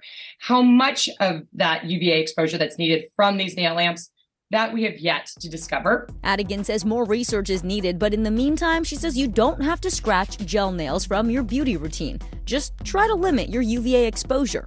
What is the best way to protect yourself if you want a gel manicure? I recommend patients use a UPF factor fabric or any kind of sun protective fabric to cover their hands. So wear a glove with the fingertips cut off? That's right. Kind of like Bring Back Madonna style. That's right. The American Academy of Dermatology also recommends applying a broad-spectrum water-resistant sunscreen with an SPF of 30 or higher. But Adigan says she prefers fabric over sunscreen. These sunscreens were tested based on the UVA and UVB combination exposure from our sun. And the type of UVA exposure that is coming out of those lamps is very different than what's emitted from our sun. While the Food and Drug Administration considers UV dryers low risk when used as directed, some research shows certain lamps can emit UV radiation stronger than the sun. Skin cancer survivor Carolina Jasko believes nail dryers may have led to her diagnosis. When I was a senior in high school, I was diagnosed with melanoma. Jasko, who first shared her story with Today.com in 2019, says while at the nail salon, she noticed a black vertical line similar to these under one of her thumbnails. That's an early sign of melanoma. A malformed nail in the absence of trauma, that also needs to be evaluated by a dermatologist because that could be the early signs of a squamous cell carcinoma in the nail. When getting a manicure, Adigan says become a partner with your nail tech. Ask them to avoid pushing or cutting your cuticle because it helps protect your fingertips from inflammation and infection. Other tips to help keep you safe at the salon: consider traditional nail polish instead of gel. Reserve gel for special occasions. And know the possible side effects of your medications. Some can increase your sensitivity to UV light. Advice to help you nail it when it comes to your health. So experts recommend taking a break from nail polish at least once every few months in order to see your natural nails and to inspect them for abnormalities like those dark vertical lines, redness, and inflammation. Well, now to a plastic surgery trend that's all over social media. You've probably seen this. It's for adults who want a more chiseled look. Once again, here's Vicky Nguyen with that story. A plastic surgery trend with cheeky transformations. Face reveal. So this is day 11 of my recovery, and my swelling is basically all gone away. Those wanting a more chiseled look undergoing buccal fat removal, the cheek-defining procedure taking over social media, with even celebrities like Chrissy Teigen revealing their results. I did that Dr. Diamond buccal fat removal thing here. Sculpted faces reminiscent of the pose made famous here in Zoolander. Really, really, really ridiculously good looking. The craze becoming part of a post-pandemic boom. 76% of plastic surgeons now seeing a growing demand for cosmetic procedures as face-to-face interactions resume, forcing many to leave those Zoom filters behind. The number of buccal fat removals increasing nearly 70% in 2021, when Americans spent more than $10 billion to go under the knife.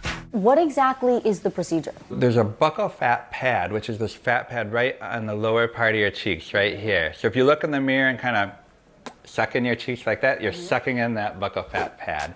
And so by removing it, you're creating the shadow underneath of the cheeks and giving more of a structured or sculptured look to the cheeks. Dr. David Schaefer, a board-certified plastic surgeon, says buccal fat removal isn't new. He actually underwent the procedure himself about 10 years ago.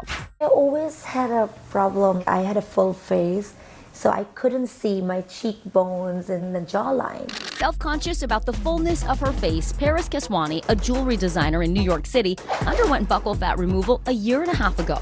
She says the surgery, which took less than an hour, gave her the contoured reflection she'd always wanted. You look in the mirror after the procedure, what did you think? You can see the results right away, and it gets better and better with time. Depending on where you live, buccal fat removal can cost $5,000 to $7,000. The procedure requires minimal downtime, but does cause some bruising and swelling. However, Dr. Schaefer explains if you don't have enough fat, you'll want to avoid the surgery, which delivers permanent results. As you age, your face does lose some of its fat. Long term, what do you look like after this procedure? As long as you're done conservatively, you're okay. If you overdo it and then you're losing all of the surrounding fat, you can get that gaunt or hollow kind of look. Dr. Schaefer recommends facial fillers, which can last up to 2 years as an alternative. He says he often uses fillers in combination with buccal fat removal to avoid going too far surgically.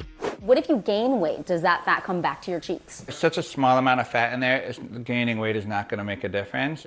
With complication rates between 8 and 18%, possible risks can include infection at the incision site, facial nerve and salivary duct injuries, numbness, and asymmetry. When considering buccal fat removal, experts say choose a board-certified plastic surgeon. Ask to see before and after pictures of previous patients, and before following a trend, identify your why.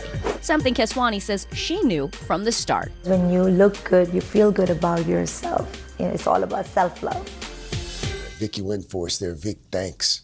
Up next, Harry Smith's journey to find peace and relaxation through an ancient practice that's still being used today. And then later, the great Susan Lucci opening up about a cause that's near and dear to her heart. We'll be right back.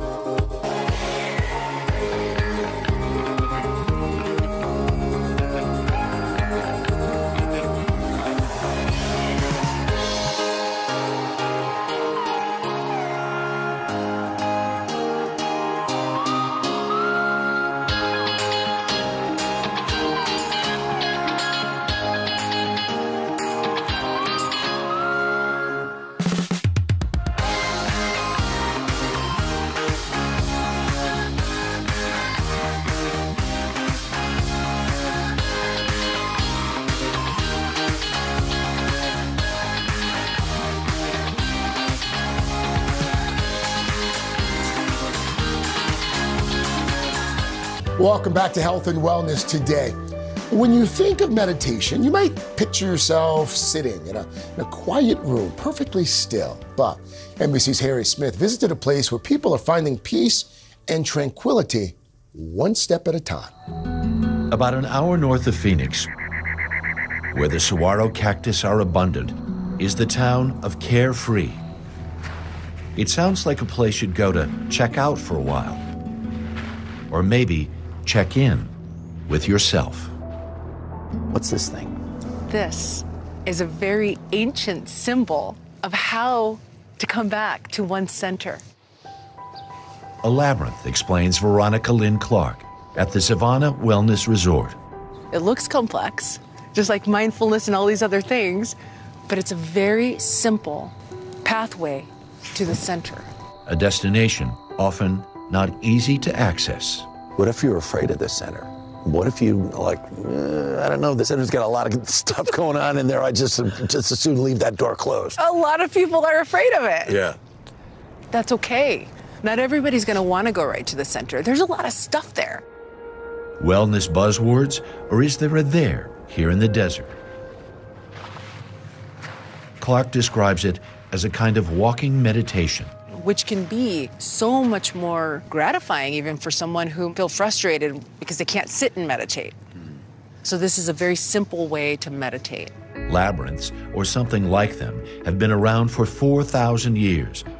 The modern labyrinth movement started at San Francisco's Grace Cathedral in the 1990s. I was at the end of my rope, so to speak, with the AIDS crisis, and I was just burnt out.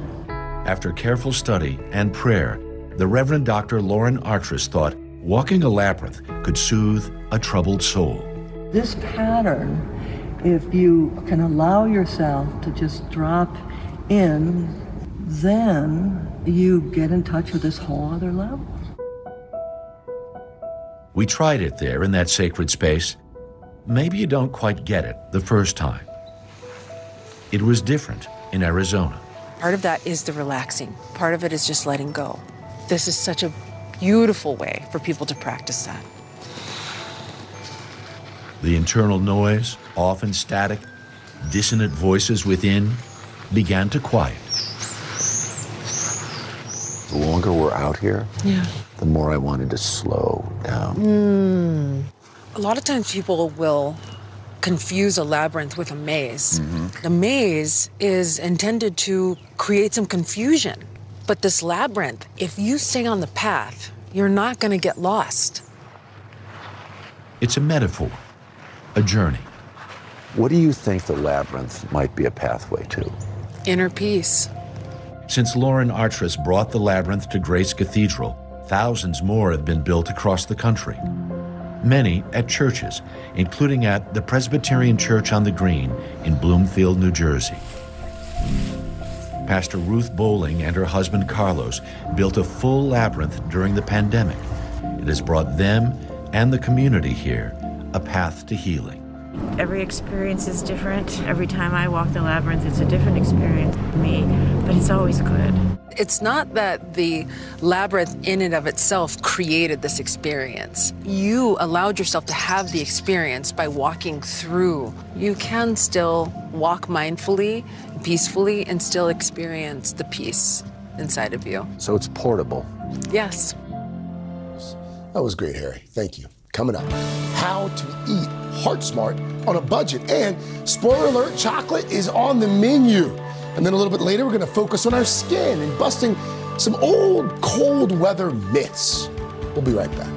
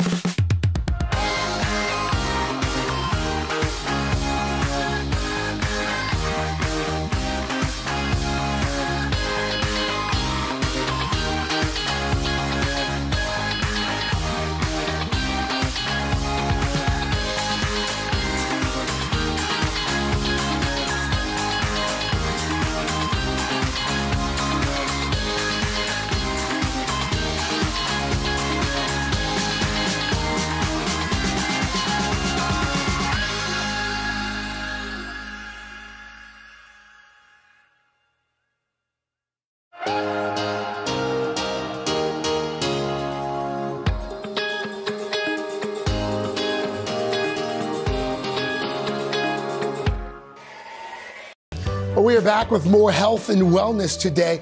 Most of us want to eat right, but not always easy. The Cleveland Clinic recently released its annual National Heart Survey, and it found that nearly half of the people who responded say cost is the greatest barrier to eating healthy.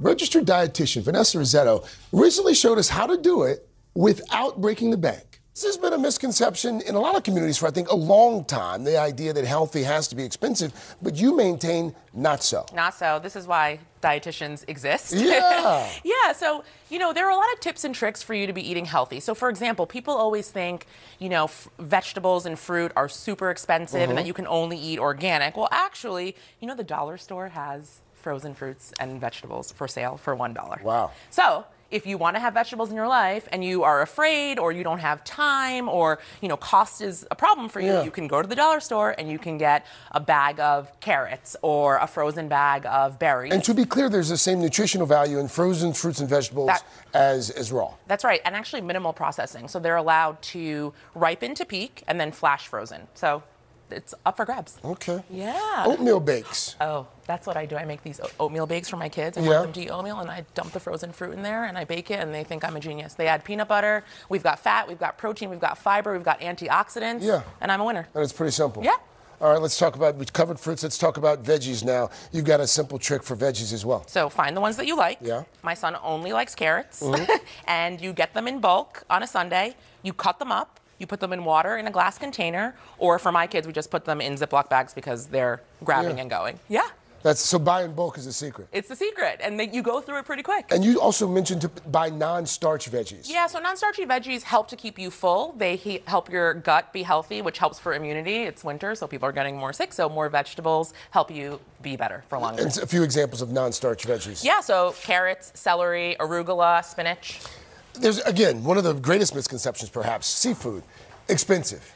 Well, it can be expensive if you're going to go to, a fishmonger and you're going to buy $30 a pound halibut or, salmon. But if you don't want to do that, and also people are a little bit weird about fish as a leftover. Yeah. So buying them in bulk, you can get them at the regular grocer, or you can get them at, a Sam's or a Costco. And so now you're just getting one piece at a time. You can defrost before you leave the house, put it in the fridge. When you get home, it'll be ready. Olive oil, some Dijon mustard in the air fryer, and you had one perfect piece, so you're not wasting. And these are packed with omega-3s. Omega-3s is for your cardiovascular health, for your brain health, reduces the risk of cancer. A lot of recipes, of course, call for butter, that call for olive oil. How do we save there? So, I buy in bulk. You can get 2 to 3 pounds. I know that is quite the large can. That's quite the large container of olive oil. Yes. You're right. Also, you can get online just a container that will allow you to perfectly portion that out. So you could fill it up and then hide that so you don't have to look at it. It's about $16 to $20 depending on the weight that you have. And remember, the serving size of olive oil, is still 1 tablespoon. So we know it has anti-inflammatory properties, but 1 tablespoon is sufficient. All right, let's talk about really quickly here, saving money on snacking as well. I'm a dietitian, so snacking is how I live my life. Good. I'm always thinking about the snacks that I'm having. I love to go to any kind of pharmacy to get the deals. So the 2-for-1 for the nuts or the chickpeas, fiber. I'm always looking for fiber and protein. But also, I will always die on the sword of chocolate, which is my favorite thing. I eat it every single day. It has fat, it has protein, and if you get over 85%, it also has fiber. Great tips there, Vanessa. Thank you. Well, now, it can be really hard to take care of your skin in this cold weather.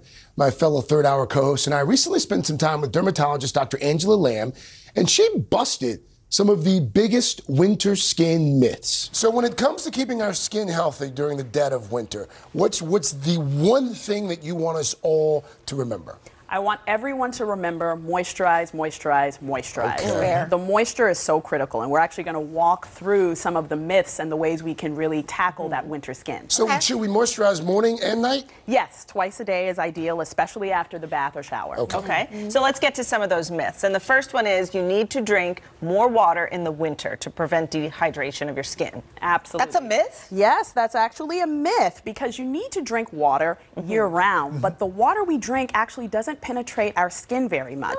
It's actually the water that comes in contact with our skin and actually preventing the water from evaporating off of the skin surface. So you actually want to take baths but moisturize after, and purchasing a humidifier increases the actual moisture in your environment. That's really what you want to do. All right, a popular misconception, we were talking about this, that you need to oil up your skin, that winter skin needs oil. That's a myth. That's a myth, because oil actually does not trap moisture. I have so many people that come to me and say, but I'm putting on this oil and then within 15-20 minutes my skin is dry again. There's a reason for that. You need certain types of moisturizers, but not oil-based ones. So what you do you want use? ones that are actually emollients, so they draw water to the skin, or something that's actually called a humectacant that traps moisture. It prevents moisture from evaporating off the skin surface.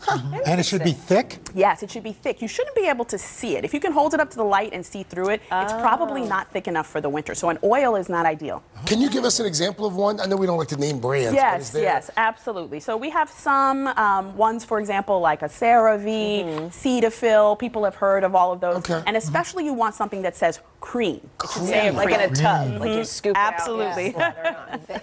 I'm doing it wrong for years. I know. So next one, we talk about exfoliating in the winter. It says that's a myth that you should exfoliate in the winter. I thought you should do it, throughout the year. Yes. So exfoliation is really trying to get dead skin cells off. But what you want to do is just use a better moisturizer. So when people are trying to get those skin cells off, they're actually not treating the root cause. The reason why your skin feels like it needs to be exfoliated more in the winter is because it's actually dry. So you don't want to exfoliate, you want to put more moisturizer on.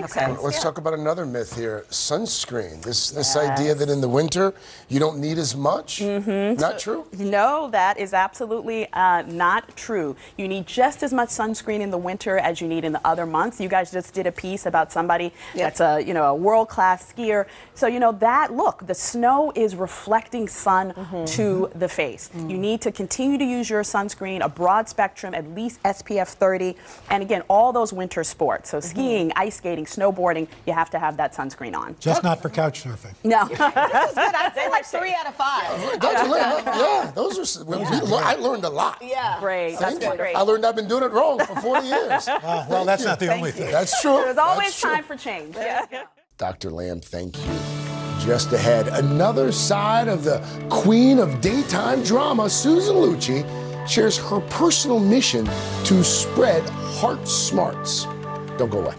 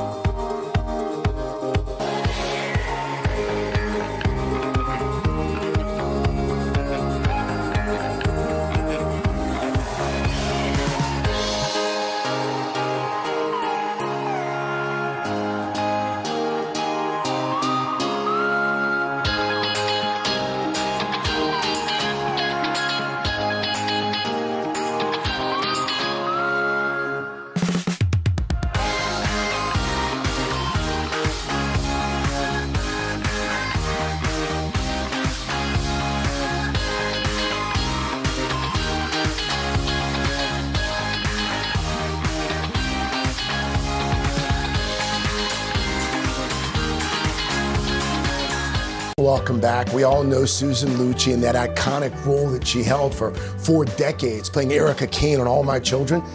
But you may not know she is also an ambassador for the American Heart Association.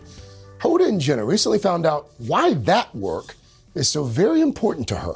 First of all, you look fantastic. Thank you so much. Great to see you both. So happy you're here. This is This isn't just a cause, because sometimes there are causes and people will attach their name. This is much, much more than that. You yourself have had some issues with your heart. I have, and it took me so by surprise because I had never had a health issue. But 4 years ago, I came very close to having a fatal heart attack. They call it the Widowmaker. I came really close because, like so many of us as women, when we have any kind of symptoms, we say, oh, it'll go away. Yeah. We take care of our children, we take them right to the pediatrician, but for ourselves, we're not on our own to-do list. Yeah. And I got so incredibly lucky in so many What happened that ways. Well, I'll try to cut it short, but a couple times that month of October, I had a very slight chest pain, very slight. Yeah. And I thought it would go away, and it did. By the time my husband and I were seated at the table in the restaurant, it went away. Yeah. Happened again, but it was also radiating around my rib cage to my back, but I'm still saying it's nothing. It can't be anything. Yeah. My mother's 104 years old. No, it's not me. You know, it can't be. In any case, 3 weeks went by. I could not ignore it any longer. I was out of the kept boutique, happening? shopping for a girlfriend's birthday present, and I had something I could not ignore. Yeah. And I sat down to assess what was going on, and I remembered an interview that a woman gave on TV many years before. I don't even know why I remembered it, but she said that women's symptoms for a heart attack are often different than a man's. Yes. And she described this elephant pressing on her chest. And that's what I was experiencing. But I had such incredible good luck. As I said, I was in a boutique. The manager came over and asked me how I felt. I told her very calmly. She said, Susan, my car's right outside. Why don't I drive you to St. Francis? That's one of the premier heart hospitals in this country. Such good luck. It was a mile away. Right there. So I had amazing good luck. The cardiologist there is spectacular. He is all what his reputation is. He said, and I kept thinking in the car, I can't do this. I have a day off. I have to do this. I have to do that. I have a whole list I have to do. I have a whole list I have to do. This is what we women do. Yeah, and you know, I love that you have really spoken out about this, because we know you're probably saving a life right now. And we just commented on your beautiful necklace. I can't stop staring at it. Oh, it's gorgeous. Tell us a little bit about it. Thank you. Well, a year ago, I had some symptoms again, and I went right back to the same way I was, the way I've been telling women for 3 years. Yeah. No, listen Get to your checked, symptoms, get checked out, know your numbers, and put yourself on your to-do list. Yeah. Well, I reverted right back. I was not even, You just thought there's no way. Oh, no way. Yeah. And I didn't even tell my husband. He then insisted, no, you have to call the doctor. It's 10 o'clock at night. That's the other thing. We don't want to bother the doctor. I know. So anyway, I was thinking, I would love to create something that would be a concrete reminder to women that even if they have survived and been lucky like I have been, to keep on being vigilant and remind yourself. It's like a talisman. You know, you can wear it up by itself, you can wear it layered, and there's a little gold heart in it. It's 14 karat gold and a half carat of diamonds, and it's sparkly. gorgeous. We like sparkly. Yes, we do. See ourselves combing our hair. Oh yeah, I have to take care of my heart. And that's it for this episode of Health and Wellness Today. Thank you so much for tuning in. I'm Craig Melvin. We'll catch you next time on Today All Day. Good morning. Welcome to Today. I love mornings. They're full of possibility. And how you start your day sets the tone for the whole day. To have you along with us. We need to pull up one extra chair at the table. We feel like we're right there with you. Just ahead, in this half hour, we're going to introduce you to... Because every day we start our morning so you can take on yours.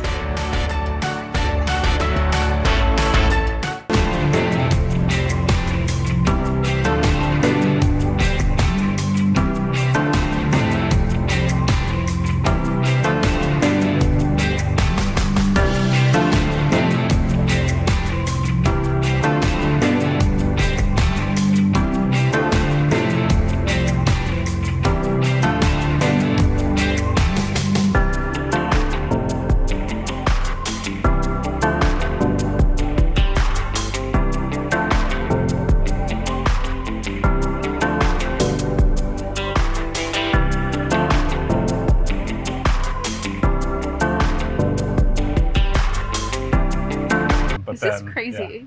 This is like, it's like the best floral arrangement I've ever seen in my life. Yeah. I'm Sama Dada.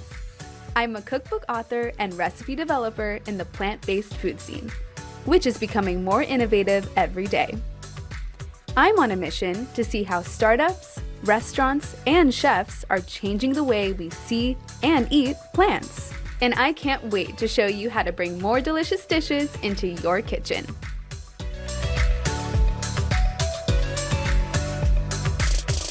I love mushrooms. I mean, I really, really love mushrooms. They are an essential part of a plant-based lifestyle because they're such an easy swap for me. But I've got lots of questions about fungi. How do they grow? Where do they grow? And which types have the most unique texture? I'm gonna learn all about their culinary range with chef and mushroom enthusiast, my friend, Sophia Rowe.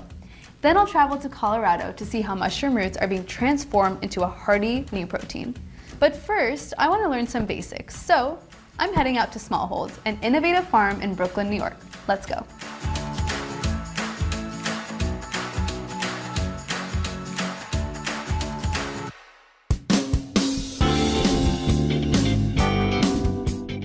When you think about mushrooms, you probably think of those capped little fungi. But there are literally thousands of edible mushrooms out there, and no, I'm not talking about that kind of mushroom. A lot of people think that they don't like mushrooms because they're used to eating the same mushroom, and they think all mushrooms are the same, but they're not. It's like saying you don't like mushrooms is like saying you don't like plants. Like the differences between a trumpet and an oyster and a button mushroom, it's like saying like an almond tree versus a head of lettuce and an apple. You know, they're very different. Andrew Carter and Adam DiMartino founded Smallhold, an organic mushroom farm in 2017. They share a passion for rare mushroom varieties and want to bring those tastes and textures to more people. There's a whole kingdom out there, and everyone's used to eating the same mushroom. A white and a brown mushroom and a portobello mushroom, they're all the same mushroom. That's right, white button, cremini, and portobello are all the same type of mushroom. Their scientific name is agaricus, if you want to be fancy about it. The industry grows those because that's what they're used to growing. Consumers are used to consuming those. You can look at other regions, like if you go to China or Japan or Korea, the mushroom industry is way more advanced than it is here. It's like consumers in certain regions are eating 10 to 20 times as much mushrooms as people are in the United States. So what were your first steps to starting Smallhold? The early beginning was building out a lab in a basement at a house, and it looked crazy. Andrew and Adam started experimenting with trumpet mushrooms. After perfecting the process, they expanded to shiitake and oyster. In just 5 years, that basement startup moved into a shipping container, then to their first farm in Brooklyn. The company has grown rapidly with funds from dozens of investors and a soaring demand for mushrooms. Over the last few years is that people really started getting interested in food as medicine, trying to eat less meat, trying to be sustainable, trying to eat local. All of these things ended up just kind of centering around mushrooms. In 2020, organic mushroom sales grew by 20%. Feeding that demand, Smallhold now grows 15 different types of mushrooms, producing a whopping 1.5 million pounds each year for hundreds of grocery stores and restaurants. Mushrooms are grown by a process called inoculation. A spore is placed deep inside a substrate, like a log. The spores germinate, then feed on the wood, growing into mycelium, or mushroom roots. This fruiting body is probably like 4 or 5 days old. It takes about 4 weeks for the roots to be fully grown. That's when cute baby mushrooms, called pins, start to appear on the surface. In about a week, they're ready to harvest. Fungi are its own kingdom. They're functionally more similar to animals than they are like plants. They breathe in oxygen, they release CO2, they digest stuff, they don't go through photosynthesis, and so their interaction with the environment is just so different than plants. Traditional mushroom farms cultivate their fungi in mulch with a mix of hay, straw, and corn cob. But Smallhold is focused on growing in urban areas to make the entire operation more sustainable. City farms might seem strange, but fungi don't require a lot of light, water, or space to thrive. Our mushrooms, we grow, they're called saprotrophic mushrooms, and so they're wood-loving mushrooms. They digest wood. All of the substrates that we're using, that's the stuff that's inside of this block. About 90% of it is sawdust. Smallholds mushrooms are grown in bags filled with a compound from mills and factories, so they're reusing a byproduct from the timber industry. And those futuristic containers don't just look cool. And so these chambers themselves have really intricate controls over all the climate that they're exposed to. That allows them to forego pesticides. Plus, the fragile mushrooms aren't susceptible to extreme weather. Can you walk me through the environmental impact of growing mushrooms? It's one of the most sustainable products you can probably find in the grocery store. We did a big life cycle analysis, which is large, like third-party analysis to understand exactly what's going on with your company. Our carbon impact was about 30% less than any other mushroom farm we could find. Over 60% of the country's mushrooms are grown in one Pennsylvania county, which means it takes a lot of fuel to ship them across the country. So a lot of mushrooms are actually imported from overseas, and so the carbon footprint of those is really crazy. Smallholds mushrooms are grown in Brooklyn, Los Angeles, and Austin, Texas. They also operate over a dozen mini farms, custom-built tanks that can grow mushrooms inside restaurants and grocery stores. With farms in strategically placed cities, Smallhold plans to reduce carbon emissions by continuing to ship locally. When you're buying a product from Smallhold, like a fresh mushroom in a grocery store, it was grown close to there. And so we have a national brand, like you can be from New York and go to LA and recognize Smallhold on the shelf, but those mushrooms were grown in LA. Most mushrooms also have a naturally meaty texture, which makes them a great vegetarian swap. The more people eat these products, generally speaking, they're eating less meat, whether they realize it or not. And so every time we get someone to eat a little less beef or a little less chicken, then we think that we have a larger impact on the planet because it's less carbon intensive, less water intensive. Okay, Andrew, we're gonna harvest these mushrooms, which I'm very excited about. Yeah, we have blue oysters, we have lion's mane, yellow oysters, and trumpet mushrooms. But we can start with the blue oyster. Let's do it. This one's pretty fun because, you know, you can't make any promises, but a lot of the time you kind of get the whole thing just in one pick. Whoa! Like that. Here you go. And so, big blue oyster Wait, mushroom. this is so dense. Yeah. You take a big cluster of mushrooms and you shove like garlic in here, or like whatever herbs you want, so thyme and rosemary, but you just kind of like shove it inside the cluster itself. Do you roast the whole thing? And you just roast the whole thing. So let's try the lion's mane. So I would just pick off one of those. Yeah, there you go. Lion's mane is so beautiful and so unique, and this to me is like the most otherworldly mushroom because it just looks like no other. And when you can take it apart, it like kind of peels sort of like mozzarella. That's so or like crazy. A lot of people use it as like a shellfish replacement.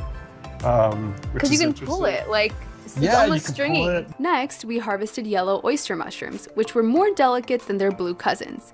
They'd be perfect in a creamy soup. But even Andrew has a favorite fungi.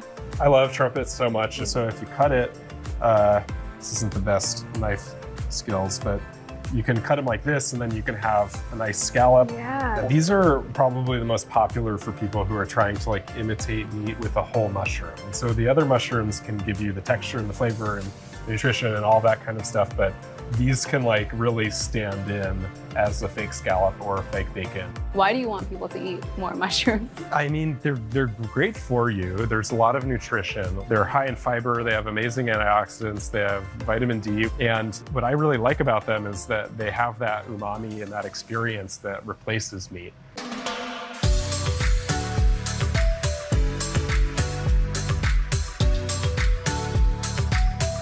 I already eat a lot of mushrooms, but I'm convinced now.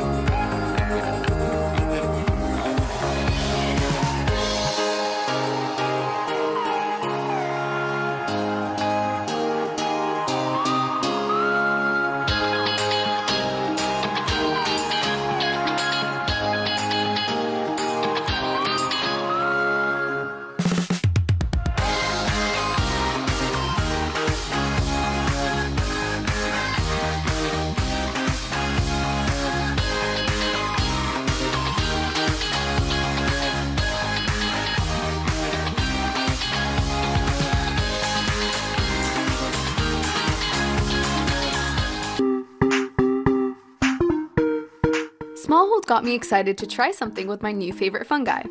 So I invited mushroom enthusiast, James Beard award-winning chef, my friend Sophia Rowe, to my kitchen.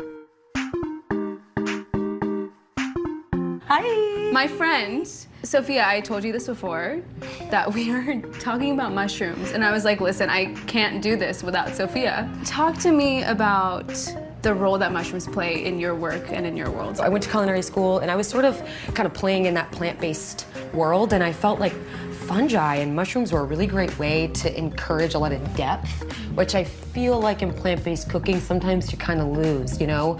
You like meat and dairy, those things create a lot of depth. It's pretty remarkable the types of flavors that you can create. And this is not a new idea. They're, particularly in Asian cultures, they've been using different kinds of fungus for forever in their cooking. But for me, that was really when I was like, okay, this is sexy. Can you just talk to me about how you work with them? It's almost about like, what am I trying to create? You know, if someone's a very big meat person and they want to go plant-based for a minute or for a meal, I think it's really important to cook things in the same way that you cook meat, right? And I don't even know that that's just mushrooms or just fungi, right? A lot of times with steaks, you're braising, you're roasting, you're searing. There's no reason you can't treat plants the same way. I'm just super excited to know what we're cooking today. Yes. Tell me about the dish and put me to work. All right, so what we have here is lion's mane. When I'm looking for a lion's mane, you want them to be kind of fluffy. Okay, I've been touching this one a lot. You don't want them to be slimy. You don't want them to stink. If they stink or they're slimy, they're no good. And that's kind of the rule, the general rule with any mushroom. Yeah. In terms of washing them, these are commercially cultivated. So they are not wild, these are not feral. So these are not gonna need to be like really, really washed. You just wanna wipe them down, they're good. Do not get your mushrooms wet. They don't like it. So this is a good one. This is a great shape. So what we're gonna do is we're basically gonna make like a lion's mushroom steak. And you'll see that I've kind of like, as I'm even talking, I'm kind of pressing this. So it's kind of like where, just for a second, we're kind of like trying to create like a little steak here, like a little hanger steak. Why are you using lion's mane here, Sophia? I think lion's mane is really delicious, but it's great structure. So it's really great in terms of like replacing meat. If you can't find this, you can cook an oyster mushroom or even a big portobello in exactly the same method. So the key here is you're leaving it nice and whole. Okay. I kind of want to press these down. So I'm just gonna score this one side. Okay. And why are you scoring it? So we want the flavor to get in, doggy. We want it to be inside. So we're gonna make this glaze. All right, let's do it. Because we're attempting to make a steak, okay? What we wanna do is we wanna help these lion's mane mushrooms along. 3 tablespoons of vegan butter. If you wanna use regular butter, that's your house and do whatever you want. All right, we like it softened like this because we're gonna be whisking it up. We want this to be like glazed texture. Okay. Okay. We also have coconut aminos. It's just like a soy-free soy sauce vibe. Okay, I also like it because it's a little sweet. Yes, it is. And for a glaze, that's really nice. So the sweetness is important because the sweetness is gonna give us caramelization. So grab the sesame. Yes. Get it? Sesame oil. Love it. We love it. You could use toasted if you wanted, but this is just regular old sesame oil. Next up, ingredients to really up the umami factor. Miso, Dijon mustard, and tomato paste. We're gonna just get a good like pinch of salt in there, and then you're just gonna whiskey do, dude. So this is gonna get. I think we have this on medium heat. Okay. Okay. We have some grapeseed oil here. The reason we're using grapeseed is high smoking point. We're using cast iron. You don't have to use cast iron. You can use whatever you have. So we're going score side down. So what's gonna happen? We're gonna put them on. We're gonna get a good sear on each side, and then we're gonna brush our glaze on. Okay. Okay. 2 minutes. Flip it, 2 minutes. Then we're gonna take them off and we're gonna let them rest. Just like you would a steak. Just like meat. Just like meat. Crazy. We're gonna treat these just like meat. I love that. This is why we want this hot. Love it. Just drop it down.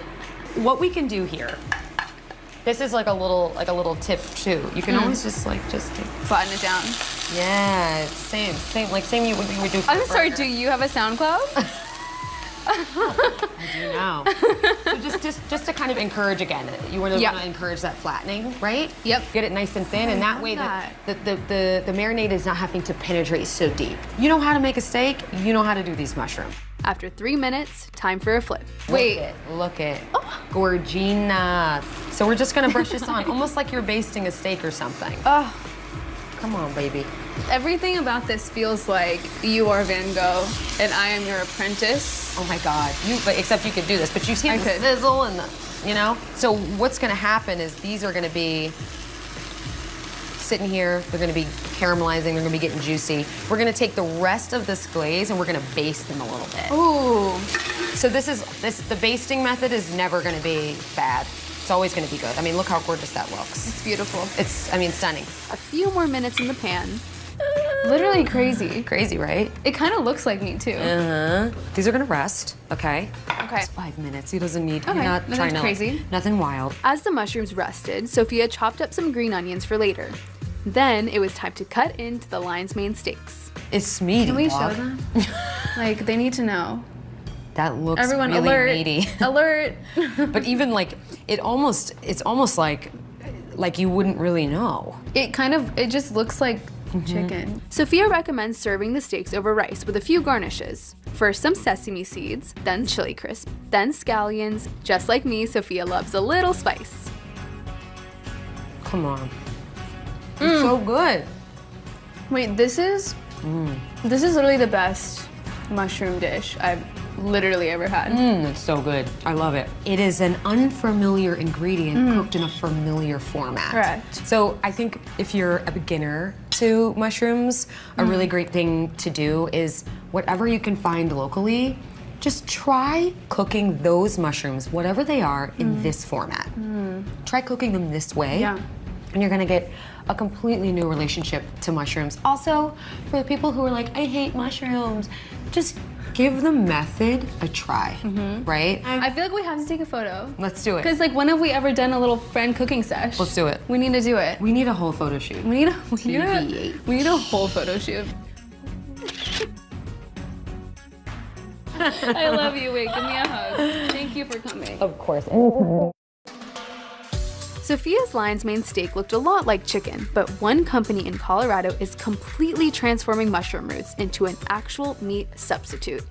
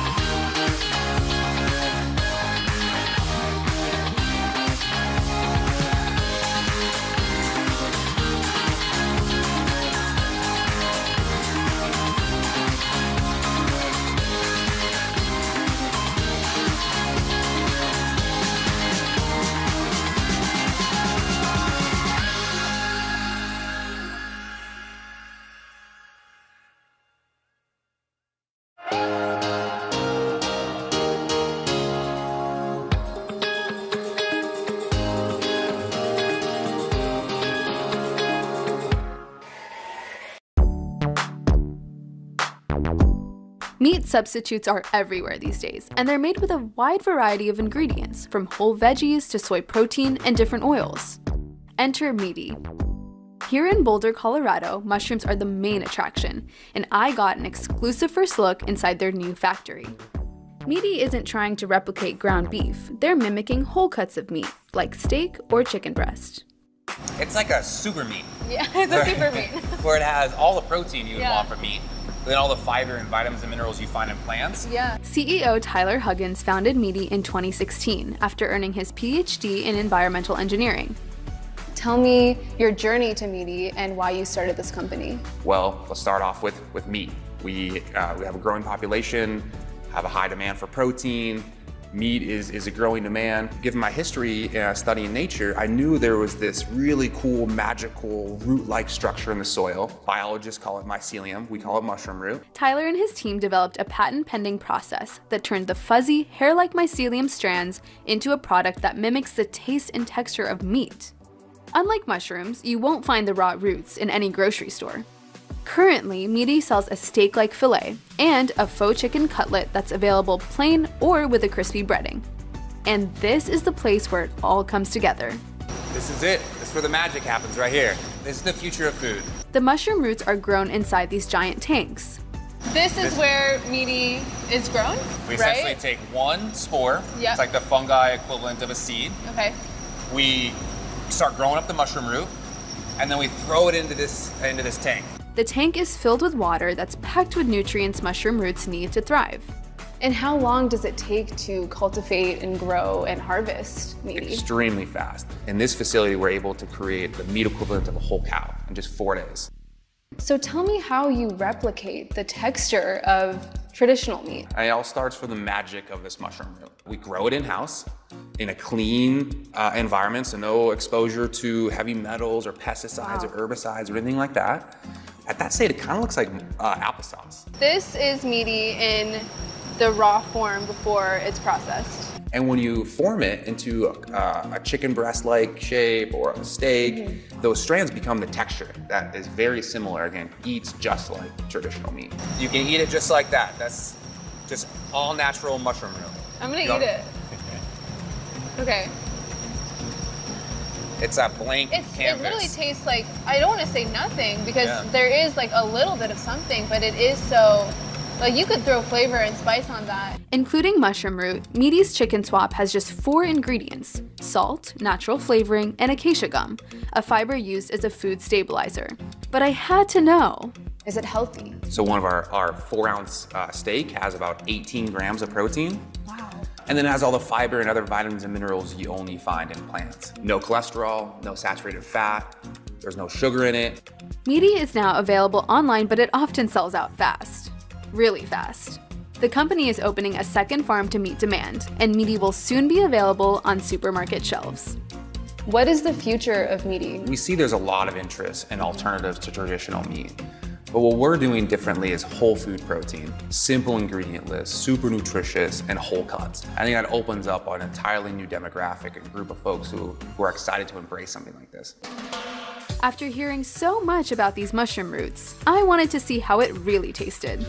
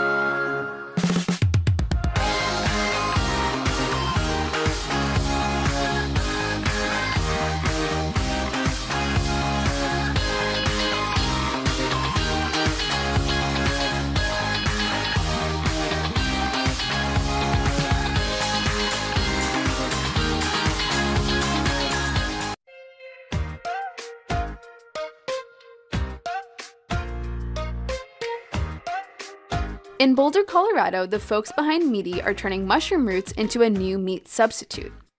At the factory's test kitchen, they're experimenting with the best ways to cook it. I met with Debbie Downing, the company's head research chef, to learn more. I'm so excited to try this. Will you show me how to cook it up? It's the mushroom root, right? When you think about cooking mushrooms, it likes to soak up that oil, soak up the sauce. Super porous, yeah. Soak up anything that you give it. So best practices for our product is that we actually want to add oil to it first. Right. We want to just give a little bit of a drizzle here. Season with salt and pepper, a little oil in the pan, then time for the cutlet. All right, it's ready. Oh yeah. Sizzles really nicely. The chicken and steak both take about 8 minutes to cook. Just like meat, the goal is to develop a nice sear for more flavor. I think it's ready All to right, flip. ready? Yeah. I just gasped. I haven't eaten chicken in a while. Yeah. I used to, so I know what chicken tastes like. Yeah. But I haven't cooked it in forever. And first of all, this is like very similar in cook. Like when you look at the browning, yeah, and the caramelization around the edges. All right, did you want to cut it? Yeah. I'm like kind of freaking out right now. Get into it. I know. Sorry, Tyler. I'm just like, I'm processing. I can't get over how much it smells like chicken, and even looking at the texture, I'm gonna pick it up and just show you. Oh my God, I just touched it for the first time. It's like the texture of it, of animal protein that you would normally see. I feel like it has that. But how? That's the mushroom root, right? The fibers. That's the mycelium. Yeah, gives you that texture and that look. This is not chicken, but it really looks like it. Okay, I'm gonna taste it. Should I taste it? This is my first time, like Yes. stressed. Okay.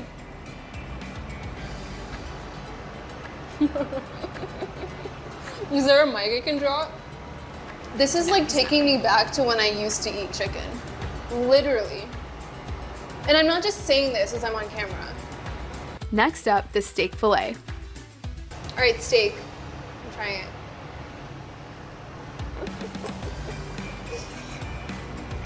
You need another mic to drop. I need another mic to drop. This is insane. Yeah. This tastes like red meat. I haven't had chicken nuggets in years, so I was really excited to try the crispy chicken. This kind of takes me back to days of like growing up and eating fried chicken. Am I getting punked? Got you. But I wasn't done eating yet. The Meati team had a big surprise for me. Shut up! I'm leaving. I see my book. Yep. This is from my book. I didn't know I was gonna eat chicken and cry today. My masala mac and cheese and cabbage salad from my cookbook both got the Meati treatment with their chicken. I was so excited. Also on the menu, breakfast tacos and steak in a chimichurri sauce. I even got to try some products in development, a turkey deli meat and beef jerky. They were delicious. This is not gonna be cute, I'm just warning everyone now. It is a pretty big sandwich. I'm taking this home. Wow. You guys are all like crazy magicians. Like something weird is going on here. Whoa. That's breakfast. Yeah. In true me fashion, we need to take a selfie. So if you don't mind, we're gonna get in here. All right, say Meati. Meati. Thank you guys so much. Yeah. This was so special, truly. No, thank you. I don't know if I can go on. My love for mushrooms has been cemented. From a delicious side dish to a show-stopping main, their culinary versatility is unparalleled. And that's what makes mushrooms truly magic.